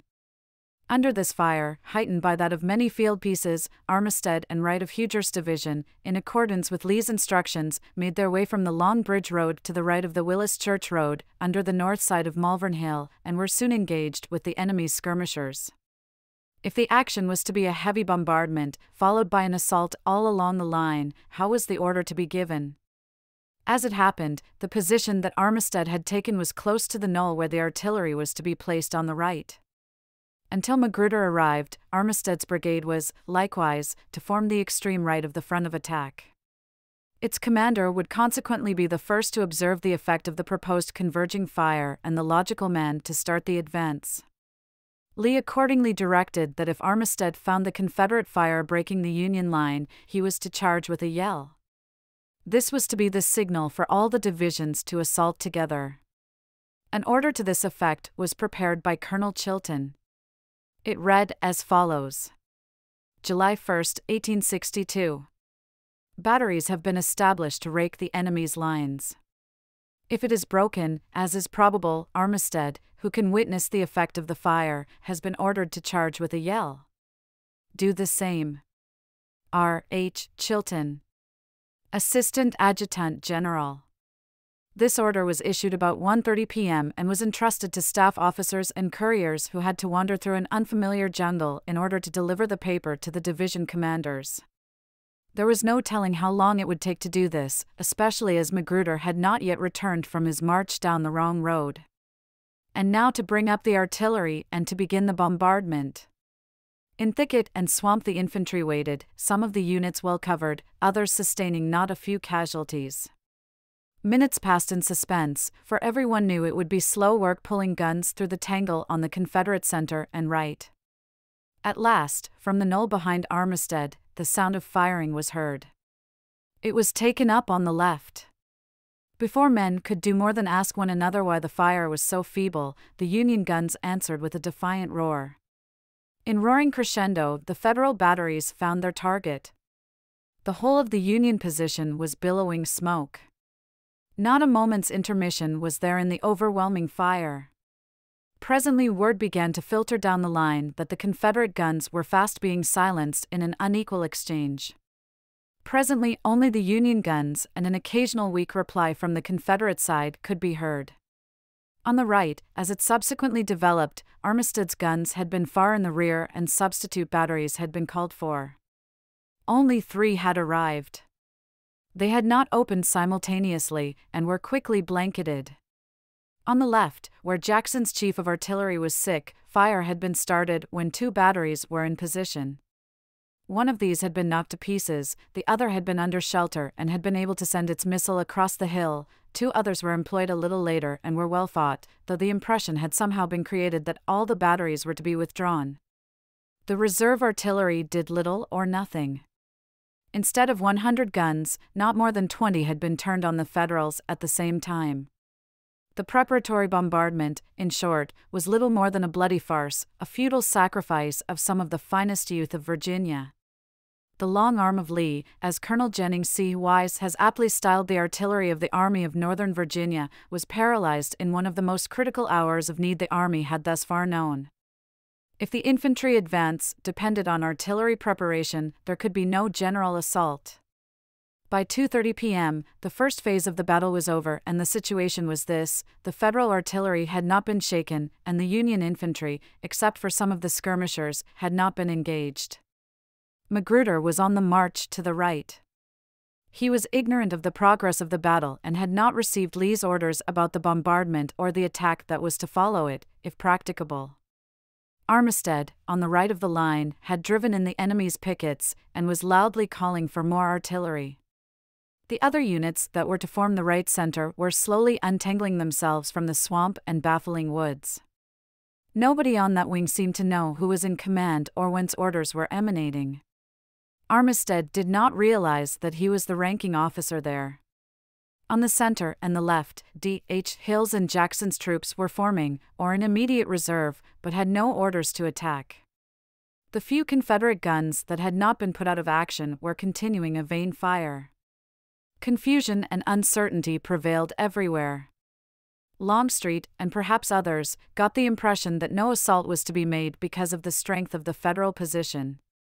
But up the Willis Church Road, at a pair of gateposts near the house of C.W. Smith, where Jackson had his headquarters, Lee was waiting and pondering and planning. A tenacity that he had never before had occasion to exhibit in battle showed itself, a tenacity that was to become one of his strongest military characteristics. He had pursued McClellan too long and at too heavy a cost to permit him to escape without one last challenge. If he had failed with his artillery, he would attempt a turning movement. Summoning Longstreet, he rode hurriedly to the east to see if there was any point beyond the Federal flank from which he could advance and force McClellan to evacuate Malvern Hill. Arriving on the left, a hurried examination of the terrain convinced him that if high ground in that quarter could be seized, he could accomplish his object. Had he looked more closely, he would have found a superb position, undefended by the enemy, where he could dispose his infantry, bring up his artillery, and, by a swift, strong movement, not only force the evacuation of Malvern Hill but also, with good luck, cut off the enemy's retreat. How could Lee make this shift to the left?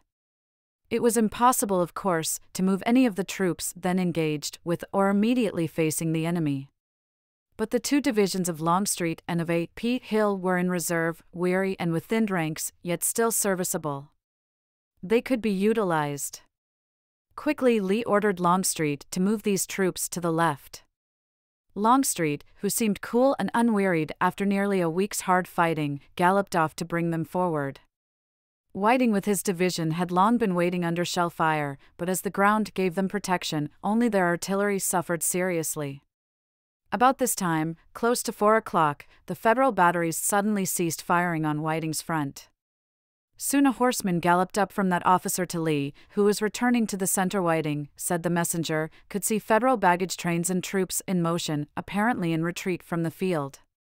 Almost simultaneously, it would appear from the vague and conflicting reports, Captain G. Dickinson brought word that Magruder had arrived on the right, and that Armistead had driven back a heavy force of the enemy and had gained an advantage that could be followed up. This news put the whole situation in a new light. It did not seem possible that the scattered Confederate artillery fire had broken the Federal line, but it might have demoralized the enemy. Armistead might have delivered a telling thrust on ground of which Lee had seen nothing and knew little. If the enemy was retreating in front of the Confederate left and was being driven on the Confederate right, then the course to follow obviously was to scrap the plan for a turning movement on the left and to attack on the whole front at once. Turning to Dickinson, who was Magruder's aide, Lee gave him verbal orders which the officer immediately wrote as follows. General Lee expects you to advance rapidly. He says it is reported the enemy is getting off. Press forward your whole command and follow up Armistead's successes. I will have Mahone's brigade in the place just occupied by Colonel Anderson. Ransom's brigade has gone on to reinforce General Cobb. Similar orders doubtless were sent to the other division commanders unless, indeed, Lee reasoned that when they heard Armistead cheer and saw him start forward they would take this to be the signal for the general assault authorized by the orders of 1:30 p.m. and not countermanded. Longstreet, at least, quickly understood and halted his movement to the left. The center of gravity in the battle now shifted to the right. Magruder had arrived there about 4 o'clock, very hot but vigorous and in high spirits. He found that Armistead had not received the additional artillery for which he had called, but had repulsed the enemy's skirmishers about 3 o'clock and had then thrown forward 3 of his regiments. Although these Virginians had rashly advanced too far ahead of the main position, they had found some cover and had stubbornly held their ground. Sending immediately for his artillery, Magruder, in great excitement, began a characteristically reckless examination of the ground. Almost before he could complete it, he received for the first time the order Lee had sent him about 1:30 p.m., telling him to advance at the sound of Armistead's cheering if the artillery preparation broke the enemy's line. As this paper did not carry the time of its dispatch, it was accepted by Magruder as a current order. He set to work immediately to prepare for its execution, in the midst of an intensified bombardment turned on him from the left as well as from the batteries in his front. Ere he could complete his dispositions, a courier brought him the message written a short time previously by Captain Dickinson. Magruder was fully conscious of the inadequacy of his artillery, and before attacking he was anxious to get into position the guns for which he had sent, but he did not consider that Lee's repeated orders justified him in further delay.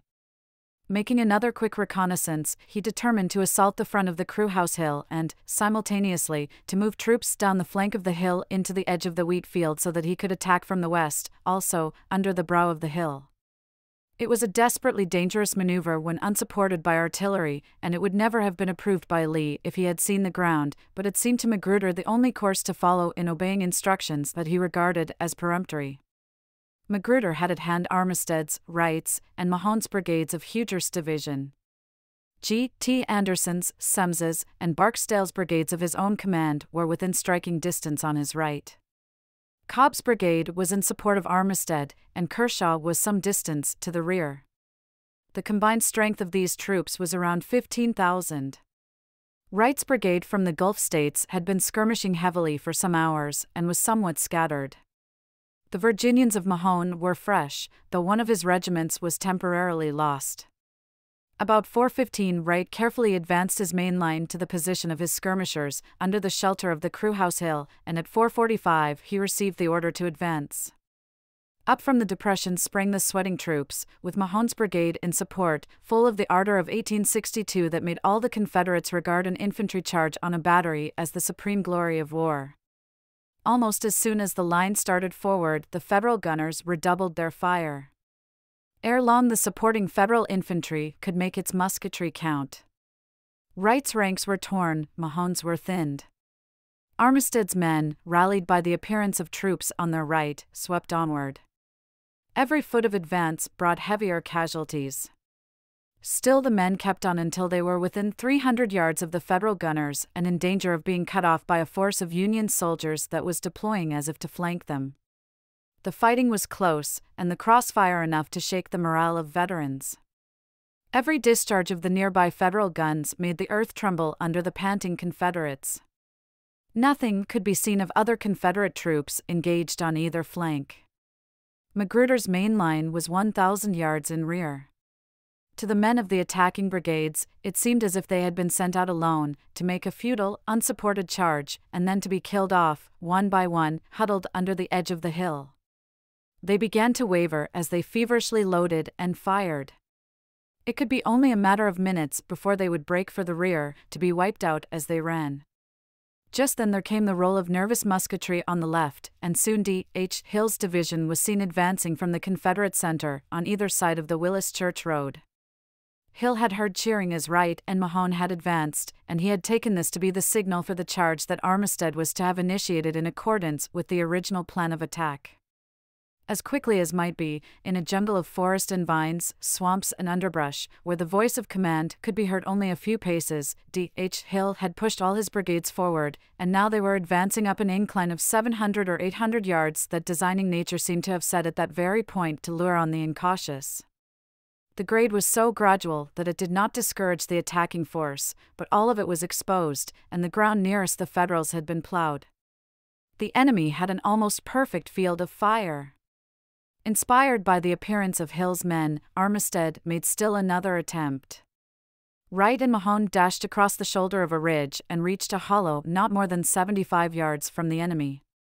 They were now so near the steep brow of the hill that the men had to kneel to load, and exposed their heads to the enemy every time they rose to fire.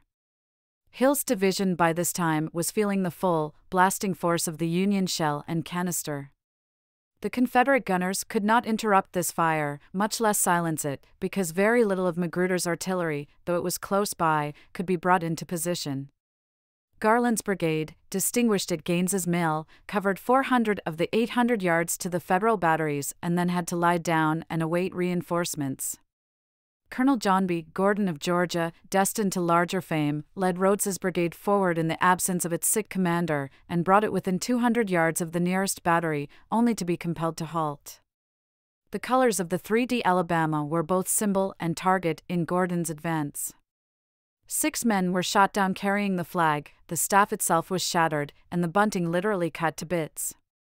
The 7th color-bearer brought off only part of the staff. Ripley advanced with the other brigades like them had to stop. Colquitt was brought to a standstill. G.B. Anderson could not reach the batteries that were decimating his North Carolinians. Lee had gone to Magruder's front soon after the attack began and was now with General McLaws, one of Magruder's division commanders. On receipt of a call from Magruder, he undertook to hasten McLaws's men to the support of Armistead, Mahone, and Wright. Could all Magruder's troops be thrown immediately into action, while D.H. Hill's attack was occupying the Federal center, there was still a chance that the Federal right might be stormed, impregnable though its position seemed. But the chance seemed remote. Most of the reserves on the right were exhausted by hunger and hard marching and had suffered heavily from straggling. Semmes's brigade of McLaws's division could muster only 557 muskets, and Kershaw had only 956. As they advanced from the northwest across Carter's Field, the 2 brigades became separated and lost touch with each other. Cobb's strong brigade of 2,700 men had only 1,500 left after a day and a half on the road, though it had suffered few casualties. However, they must be thrown into the battle now. The confusion was maddening. Magruder, unaware of Lee's proximity, thought he was about to be attacked and hurriedly called on Longstreet for reinforcements. Longstreet started A.P. Hill toward him and moved his own division to protect Magruder's right flank. Ransom, who had been attached to Huger, had already been called upon by Magruder for help, but refused for a long time to move without Huger's approval. Barksdale and G.T. Anderson, of Magruder's command, encountered a rain of shell as they attempted to go on. As far as the general advance of this attacking wing of the army could be said to have taken form at this time, it was soon drifting so far to the left that Lee had to send word to Magruder to press more to his right. This order served only to confuse the excited Magruder still more, though he strove his utmost to change direction. D.H. Hill, meantime, had called for reinforcements from Jackson, whose men had done nothing all day except support the artillery that was firing on the Federal left. Whiting seems to have felt that the attack was confined to the Confederate right. Jackson apparently regarded the Union position in his front as impregnable. He had, however, already ordered up that part of Ewell's division in reserve and had sent back word for his own division to move forward. But the Willis Church Road, the only direct avenue of approach, was crowded with artillery and fugitives and was almost impassable. As General Early tried to carry his brigade toward D.H. Hill's right by moving in rear of the center brigades, he encountered so many skulkers and disorganized troops that he lost touch with his own men. The clear, hot day was about to end. The steady breeze, which had tempered the sun's heat on the Federal position, had cleared the air. Sounds were more distinct, the fighting seemed closer. The mist of evening was beginning to rise from the wheat field on the eastern edge of which Mahone and Wright were still desperately struggling. The last moment was at hand when a Confederate victory could possibly be wrested from the chaos of a costly contest. Would the climax of Gaines's Mill be repeated in a sudden, resistless charge at twilight, with every brigade somehow finding its place in the line of battle? The confident roar of the unwearied Federal batteries gave a mocking answer. The move on the left that Whiting had taken as a sign of retreat had not weakened the enemy's resistance. Toombs's brigade came up in support of D.H. Hill. It reached the crest of the hill, broke in blood, and then flowed back to the woods. Garland had shot his bolt. Even Gordon had retreated. Fire from bewildered troops in their rear was adding to the losses of Ripley and of Kershaw. Winder and Trimble were pressing their men forward through the woods. Ewell was crashing furiously in a jungle. All these troops were moving as rapidly as the ground permitted, but none of them could hope to reach the line in time to support the assault before night fell.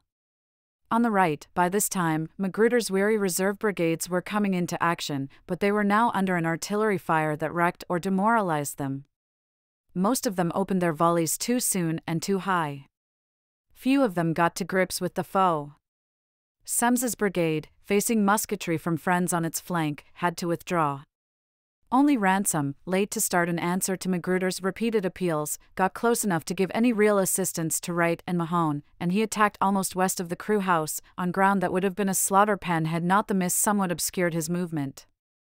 Unsustained and uninstructed, his men stormed within 20 yards of the enemy's guns and then fell back to the position from which they had charged.